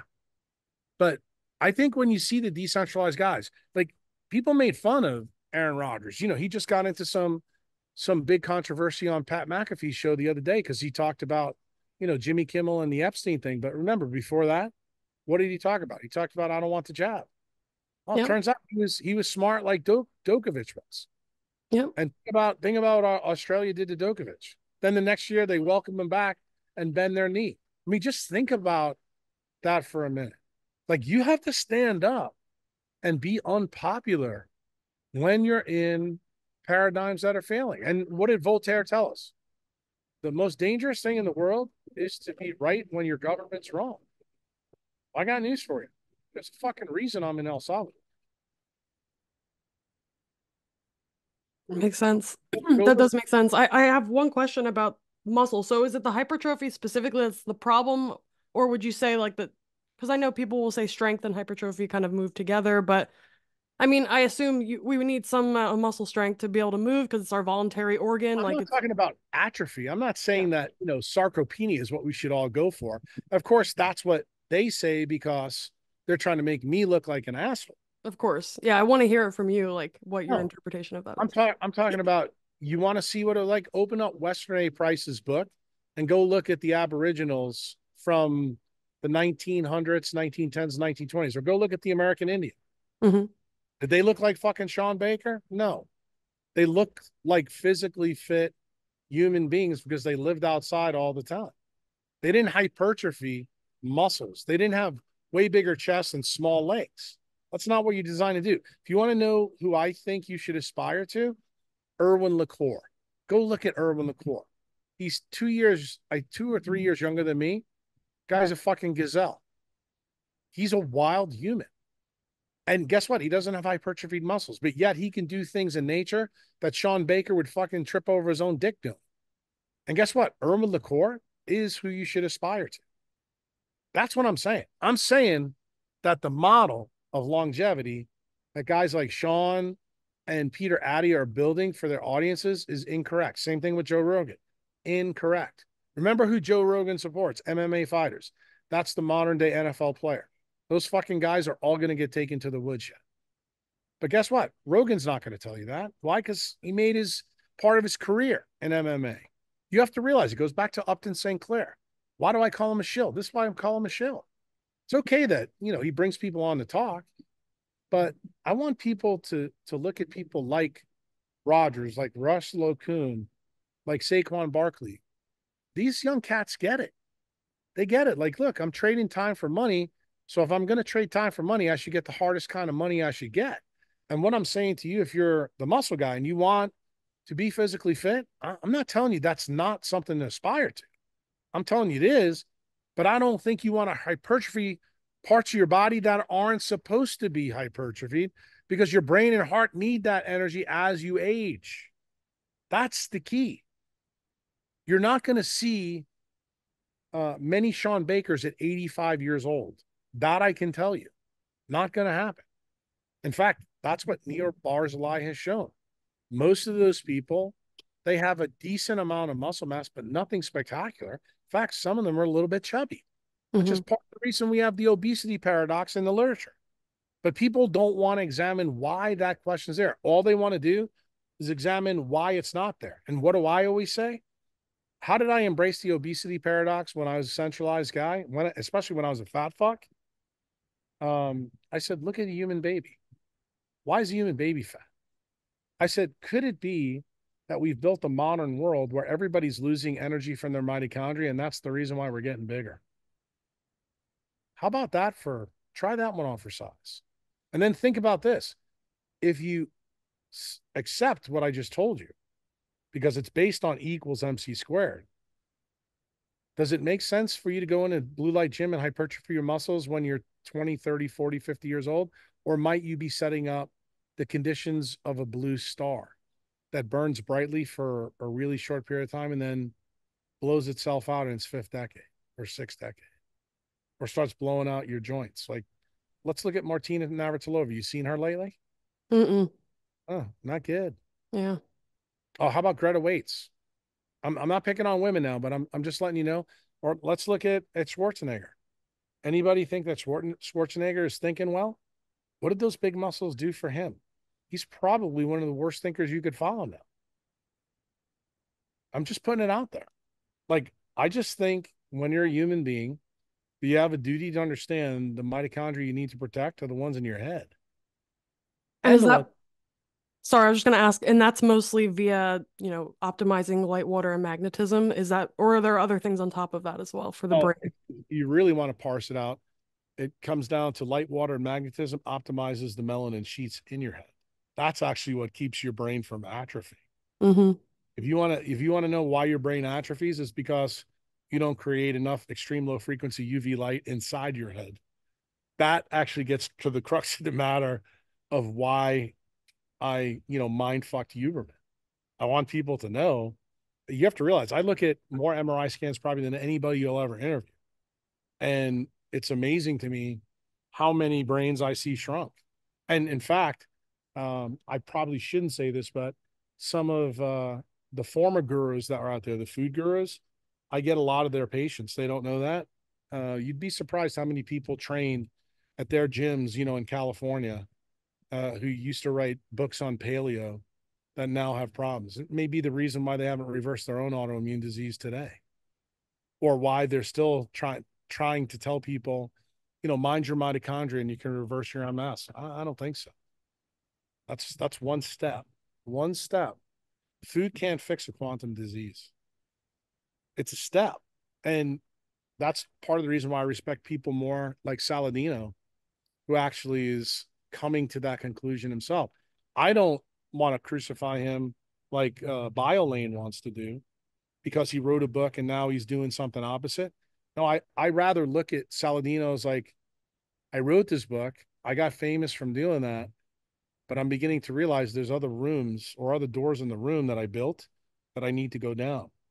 I, Now what I'm doing, I'll be very honest with you, I'm watching to see what Saladino does. Same thing with Ben Greenfield. I think Mhm. Ben's a good guy. I always liked him. I think a lot of the things that Ben does is fucking off the reservation.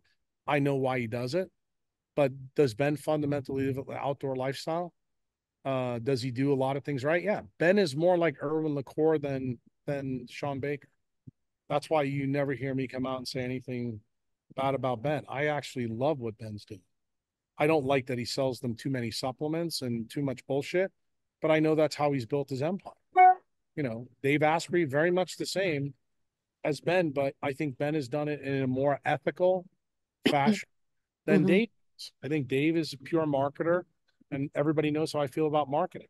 It's legalized lying. Um, but again, do I hold, you know, people like Dave and Mark Sisson and all those guys culpable, or even Rob Wolf? No, they did what they had to do. I get it, and you know what? It's the job in a decentralized network for the people on the other side. They have to do their due diligence. You have to have skin in the game. You have to find out, does it make sense? Um, and I tell people the same way. Hold me accountable.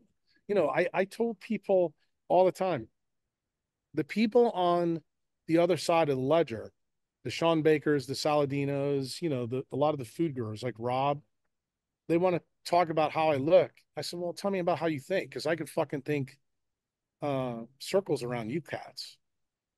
I said, tell me what matters more. Is it survival of the fittest or survival of the wisest?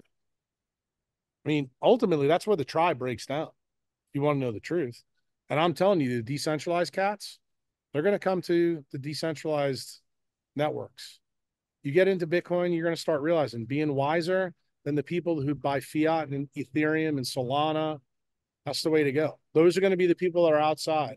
Those are going to be the people eating seasonal diets. Those are the people that are going to take their supplements and throw them in the fucking garbage because they need their money to buy Bitcoin. They don't need their money to fucking make food gurus rich. You certainly don't need any fucking diet books. I mean, all you got to do is go talk to a farmer in your area and say, what grows? Okay, I'm going to eat that. You know, what grows at the 13th latitude is far different than what grew in Nashville and far different than that grows in New York. So when you go back and look at some of the things I said a really long time ago, so like the Emily Deans, the psychiatrist from Harvard, when I told her almost 15 years ago, eating a banana on December 31st carries consequences. And her and Rob and Chris Kresser and all the people in the paleo community laughed at me. Who's fucking laughing now? Now the science has proved me right. You know, back then, that idea came from decentralized Jack. What I want the audience to know is that before it was in the literature, my instincts taught me something and I knew it was correct. And I still did it, even though it wasn't in a biochemistry textbook. So here's the question to your audience today. What is it that you believe today that's masquerading as a truth or masquerading as bullshit that you need to slay? Maybe one of the things that you and I are talking about now, that maybe you need to question people like Peter Attia, BioLane, and Sean Baker. Maybe having skeletal muscles hypertrophy isn't so good. We clearly know, and you know this, you're a researcher, is having a hypertrophied heart muscle good? Mhm. Oh, well, we haven't even gone down that path. But guess what? Everybody does know that, don't they? But we never look at the coronary muscle and then ask the same question for the muscle skeletal muscle. You know why? Because you'll find out the guys that sell foods and supplement ideas, they're basically plastic surgeons. That's all they are. They're not real surgeons. They're just surgeons to change your facade. So if you put more weight in your facade than you do in your heart and your mitochondria, great. But I can tell you this, if we were in Vegas, I think there's a higher chance that Peter Addy is going to die of dementia than I am. I'd put money on that bet. In Yeah, well, fact, I can really double and triple down with Huberman, but I'm not going to go there. That's the reason why he wears a black shirt all the time. His solar panel's covered.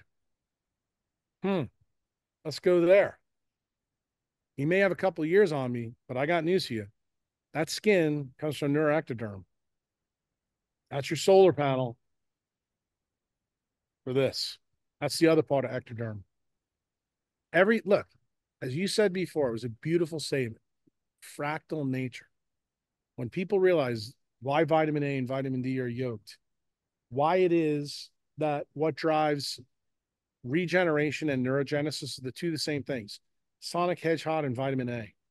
Why it is that vitamin A goes awry, all the photoreceptors inside us break. I just threw some big ideas at you right there. You may not know how they all connect, but I do, and I'm sitting here chuckling. All that stuff is in the science. I've already read it. I've put it together for me. What I want people to do who listen to this, what is Jack tickling us with now? The next chapter, the next layer of the onion, the part that you haven't seen yet, the part you're going to see, the part I'm going to make people see because of what we're doing in El Salvador. Okay? El Salvador is going to be built on a meritocracy that's based around how nature works. So I am going to put the food gurus, the supplement gurus, the decentralized gurus, the shaman, the crazy folk, you're all going to have a chance. We're going to see who turns out to be right. That's how decentralized networks work. That's what happens in Yellowstone Park. Animals don't survive, they can't adapt. yeah, absolutely. And I mean, the proof of work component is so important, and it also seems very obvious, but something that's not really considered in our society where we No, because just, the guys like Mark Andreessen are out there that are pushing proof of stake. Go yeah, listen to the last podcast that Rick just did with Mark Andreessen. Just okay. go to it and listen to what he says. He tells you, I am a technologist, I'm a transhumanist, and that's where I stop. He told you the truth. So if you choose to believe what he's telling you, it's your fault. It's your fault. He's telling you the truth. Just like Bill Gates is telling you the truth. I did computers and now I'm doing vaccines. He's telling you the same story. Listen to him. Don't think they're lying to you. He wants to block the sun. He's telling you the truth. If you do all those things, you become a better customer for him. Okay? And all the people who are his partners.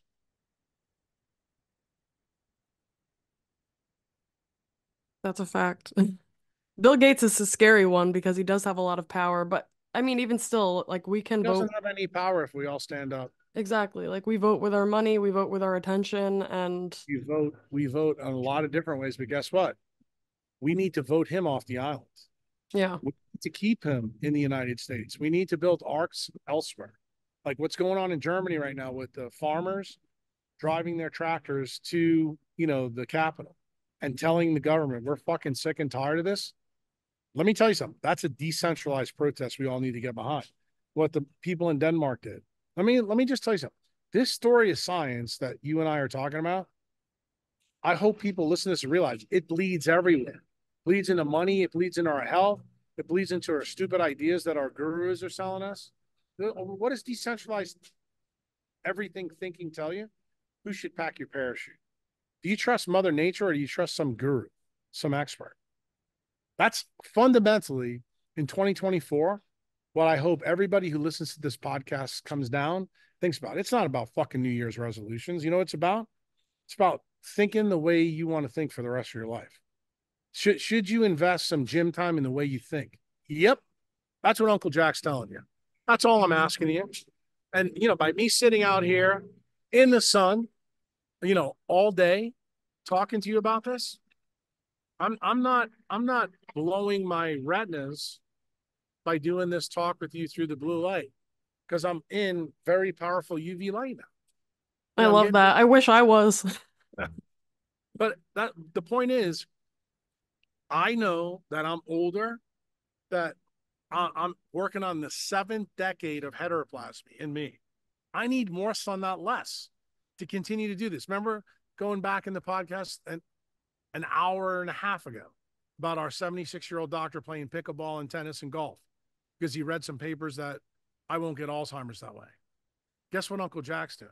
This is where I need to do my decentralized and centralized spiel if I want to keep doing it long so that I don't wind up like the people that work out in blue lit gyms or the people that are technologists like Bill Gates or Steve Jobs or Steve Ballmer or Paul Allen. I don't want to wind up really, really rich and dead at 67 or 65. I would rather, you know, be the guy down here still doing the podcast telling people change the way you think because your life will change. You can have your cake and eat it too. You can. But the thing is, you need to understand how to do it. And the way you do it isn't by listening to a guru. The way you listen to it, your guru is Mother Nature. That's it. I want you to listen to her. She's the boss. Okay. And we are a fabric in the boss's network. Don't ever forget that. You are no different than this tree behind me or that hippo or lion. You operate by the same principles. You need a connection with her. And it needs to be the most intimate connection that you ever have in your life. Because if it's not, the connections you make in life won't be good. Whether it's professionally, socially, emotionally, or physically, they will not be good. I promise you that. That makes sense. And it's making me think of like a lot of the biohacking tools are basically trying to replace things in nature and that we should just try to seek them out at their source because they're going to be Do more you full spectrum. do you think man is as smart as Mother Nature? Yeah, That's the no way. It's not possible because we emerged from her. We're just a portion of her. well, then I'm going to take you back. Let's do a time travel to the question I posed to Huberman. Or actually, I didn't pose it. Rick posed it to Huberman. Does nature ever make mistakes? What did No way. Huberman, what did Jack say? Yeah, Different, wasn't it? it was You different. know why? Do you know why that's important? Why I'm highlighting it now? That tells you who's decentralized and who's not. See, he likes to think he is, but the answer to that question uncovers it. That's why I tell people I like to put people in chaos because when you put people in chaos, you find out how they think really quick. Yep, that makes sense. And I mean, if I remember correctly, his explanation was like, "Oh, yes, they're mistakes, but they're not really mistakes because it's just trial and error." But I mean, the What did mistake, I say? What explain extinction events? yeah, I was like, dude, if nature makes a mistake, she gets rid of it really quick, like really quick. totally. Uh, And we should too, instead of right. holding on You for know, dear life and to so our we ideas. we have guys like Dave Asprey trying to figure out, how to biohack nature. I mean, it's almost preposterous when you think about it. And I think about it that way, but I don't know when people listen to this, some people will still think it's smart to send him $2,000-3,000 a month to do stupid shit. And I'm not telling you can't do it. I guess what I'm trying to tell people is why would you want to do that when you could probably spend $2,000 or $3,000 a month coming sitting down here and doing what I'm doing. Mm-hmm. Totally. What is Are your we take on like the spurty lamps? Do you think it's like a sham? technology? I mean, compared to, you know, artificial light, yeah, there's a benefit. But do I think you need to know how to use an artificial spurty? Yeah, most people don't. So Mm-hmm. therefore, use it. Until you become decentralized in your thinking, you have no duty. What your smartest move is to do this. Mm-hmm. What Jack doing? You see a spurty light behind me? Oh, you don't need it. You got the sun. They're OG. That's what I'm trying to tell you. Like just like I tell people in Bitcoin, listen to the OGs in Bitcoin. Why is Dorsey one of my good friends? Why do I pay attention to him more than I'm going to pay attention to say like a guy like American Hodl or Joe Carlosari, who are newbies in Bitcoin. They have valuable insight, but they don't have the insight of the guys in the beginning. The guys in the beginning made a decision when it was wildly unpopular to do this. And I actually think it's kind of ironic that I think the same thing in Bitcoin is happening in decentralized medicine, that OG guys are now, they also embraced me. The new millennials, they still haven't embraced what Uncle Jack's teaching in biology. And I all point out to them, I said, that means you're all going to be rich like Steve Jobs, and you're going to die at 50 years old. And that's good because then my kids can steal your money. See, that they respond to. When they start thinking about that like that, then you catch them and go, yeah, maybe, doing all the shit that we do and staying on Clubhouse all day isn't the smartest thing in the world to do, or being on Twitter all day. And the stuff that I do, like I do with you, I think most people look at my podcast, you'll say, yeah, a lot of his podcasts are done with a shirt off outside in the sun. These are not classic podcasts that you'd expect a doctor to do. But what am I trying to do when we have discussions like this? I mean, my discussion with you, for me, has been more fun than any podcast I've done probably in 5 or 6 years. Why? Because I'm telling you, this is the secret sauce of how you change the way you think. And once you change the way you think, you begin to realize you don't need any guru at all, because you're going to begin to start trusting the one that's inside you. The guru that's in you is very authentic. And, when we started this podcast 2 hours ago, I told you the story about being late to you because of Henry. The funny thing is, this is exactly what I was talking to Henry about. It's about changing the way you think. And Henry couldn't figure out, when he left Guatemala and came to El Salvador, why it is that his thinking for the last 5 months has been better here. And guess what? Everything that I told Henry is almost exactly what I'm telling you now. And he sat there and he listened. And he's like, this is amazing. And just so you know, I saw the sunrise with Henry this morning. He started watching the sunrise because of me. And I said, Henry, it's not me.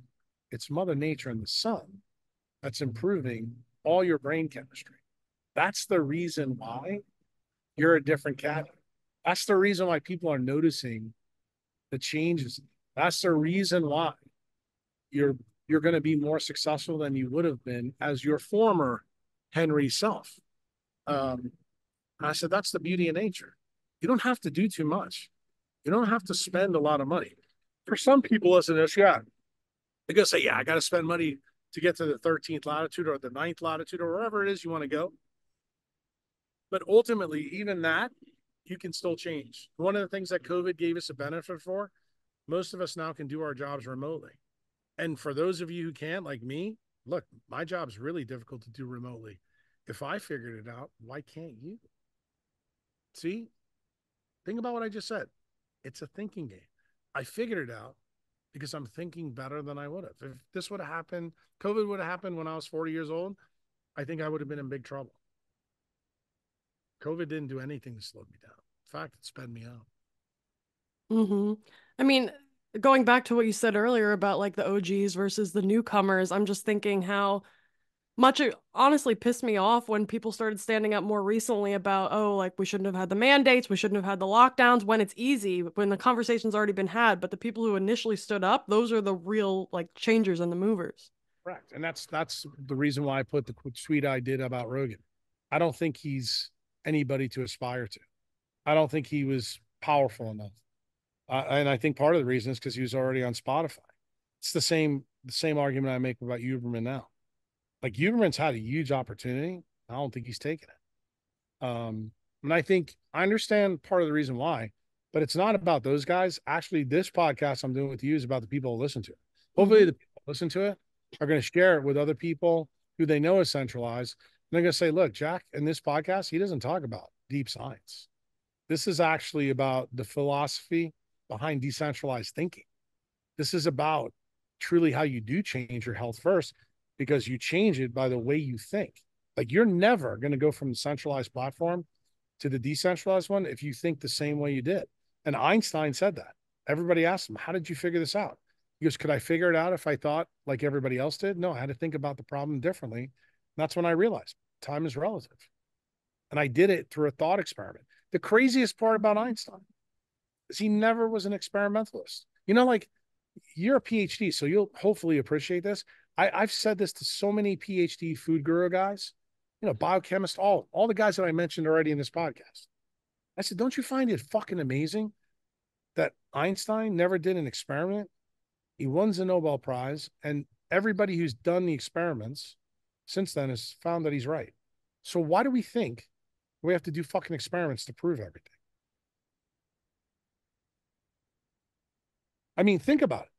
He came up with the idea of the photoelectric effect in his fucking head. And he famously said, I took all the thermodynamic givens and I put it together in the only way it possibly could work. So when people say to me, can we figure out the modern disease chronic epidemic? Because that's what Bobby Kennedy said to me in the second Tetragrammaton one I did. And I said, yeah, I know where the answer is. It's in mitochondrial DNA. It's actually in a lot of the ideas that you and I talked about today. I said, that's what needs to happen. We have to stop funding the guys like Fauci.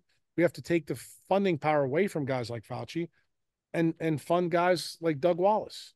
Fund the PhD researchers that are studying the biophysics and the organism of cells. And let's see what we find. We may find some bullshit, but I guarantee you we'll trip over. I mean, how do you think DARPA found the internet? I mean, I would tell you if the information was in Mark Andreessen's hands that DARPA had, I guarantee you Mark Andreessen would have fucked the internet up royally, just like he fucked up Netscape. There's a powerful statement there because it tells you that the paradigm in power has a lot to do with why the truth is what the truth is. And there's some good things that come out of it. I would tell you, I generally hate DARPA for what it stands for, but guess what? Without them, we don't have the internet. That's technically a decentralized network. Bitcoin the same way, nature. But what we need to do is we need to mimic decentralized things in our life. Like we need to spread that everywhere, but people don't do that because most of us that are listening to this were born in a centralized world. We're just getting the first taste of what decentralization could do. It's kind of like when, Magellan or Vasco da Gama or Christopher Columbus came and you see what happens. That the first movers it wasn't a great thing for the people that were there. And we need to be cognizant of it.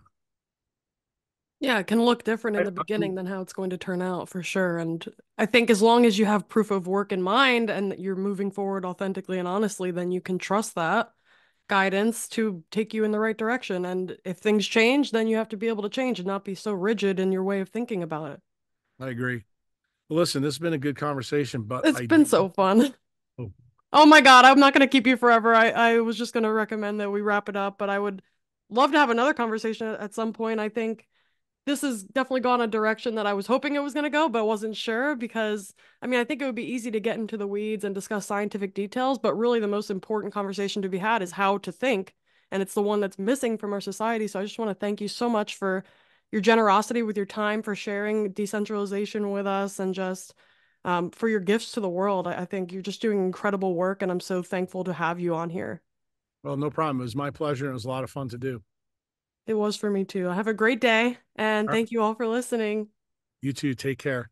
Bye. Bye-bye.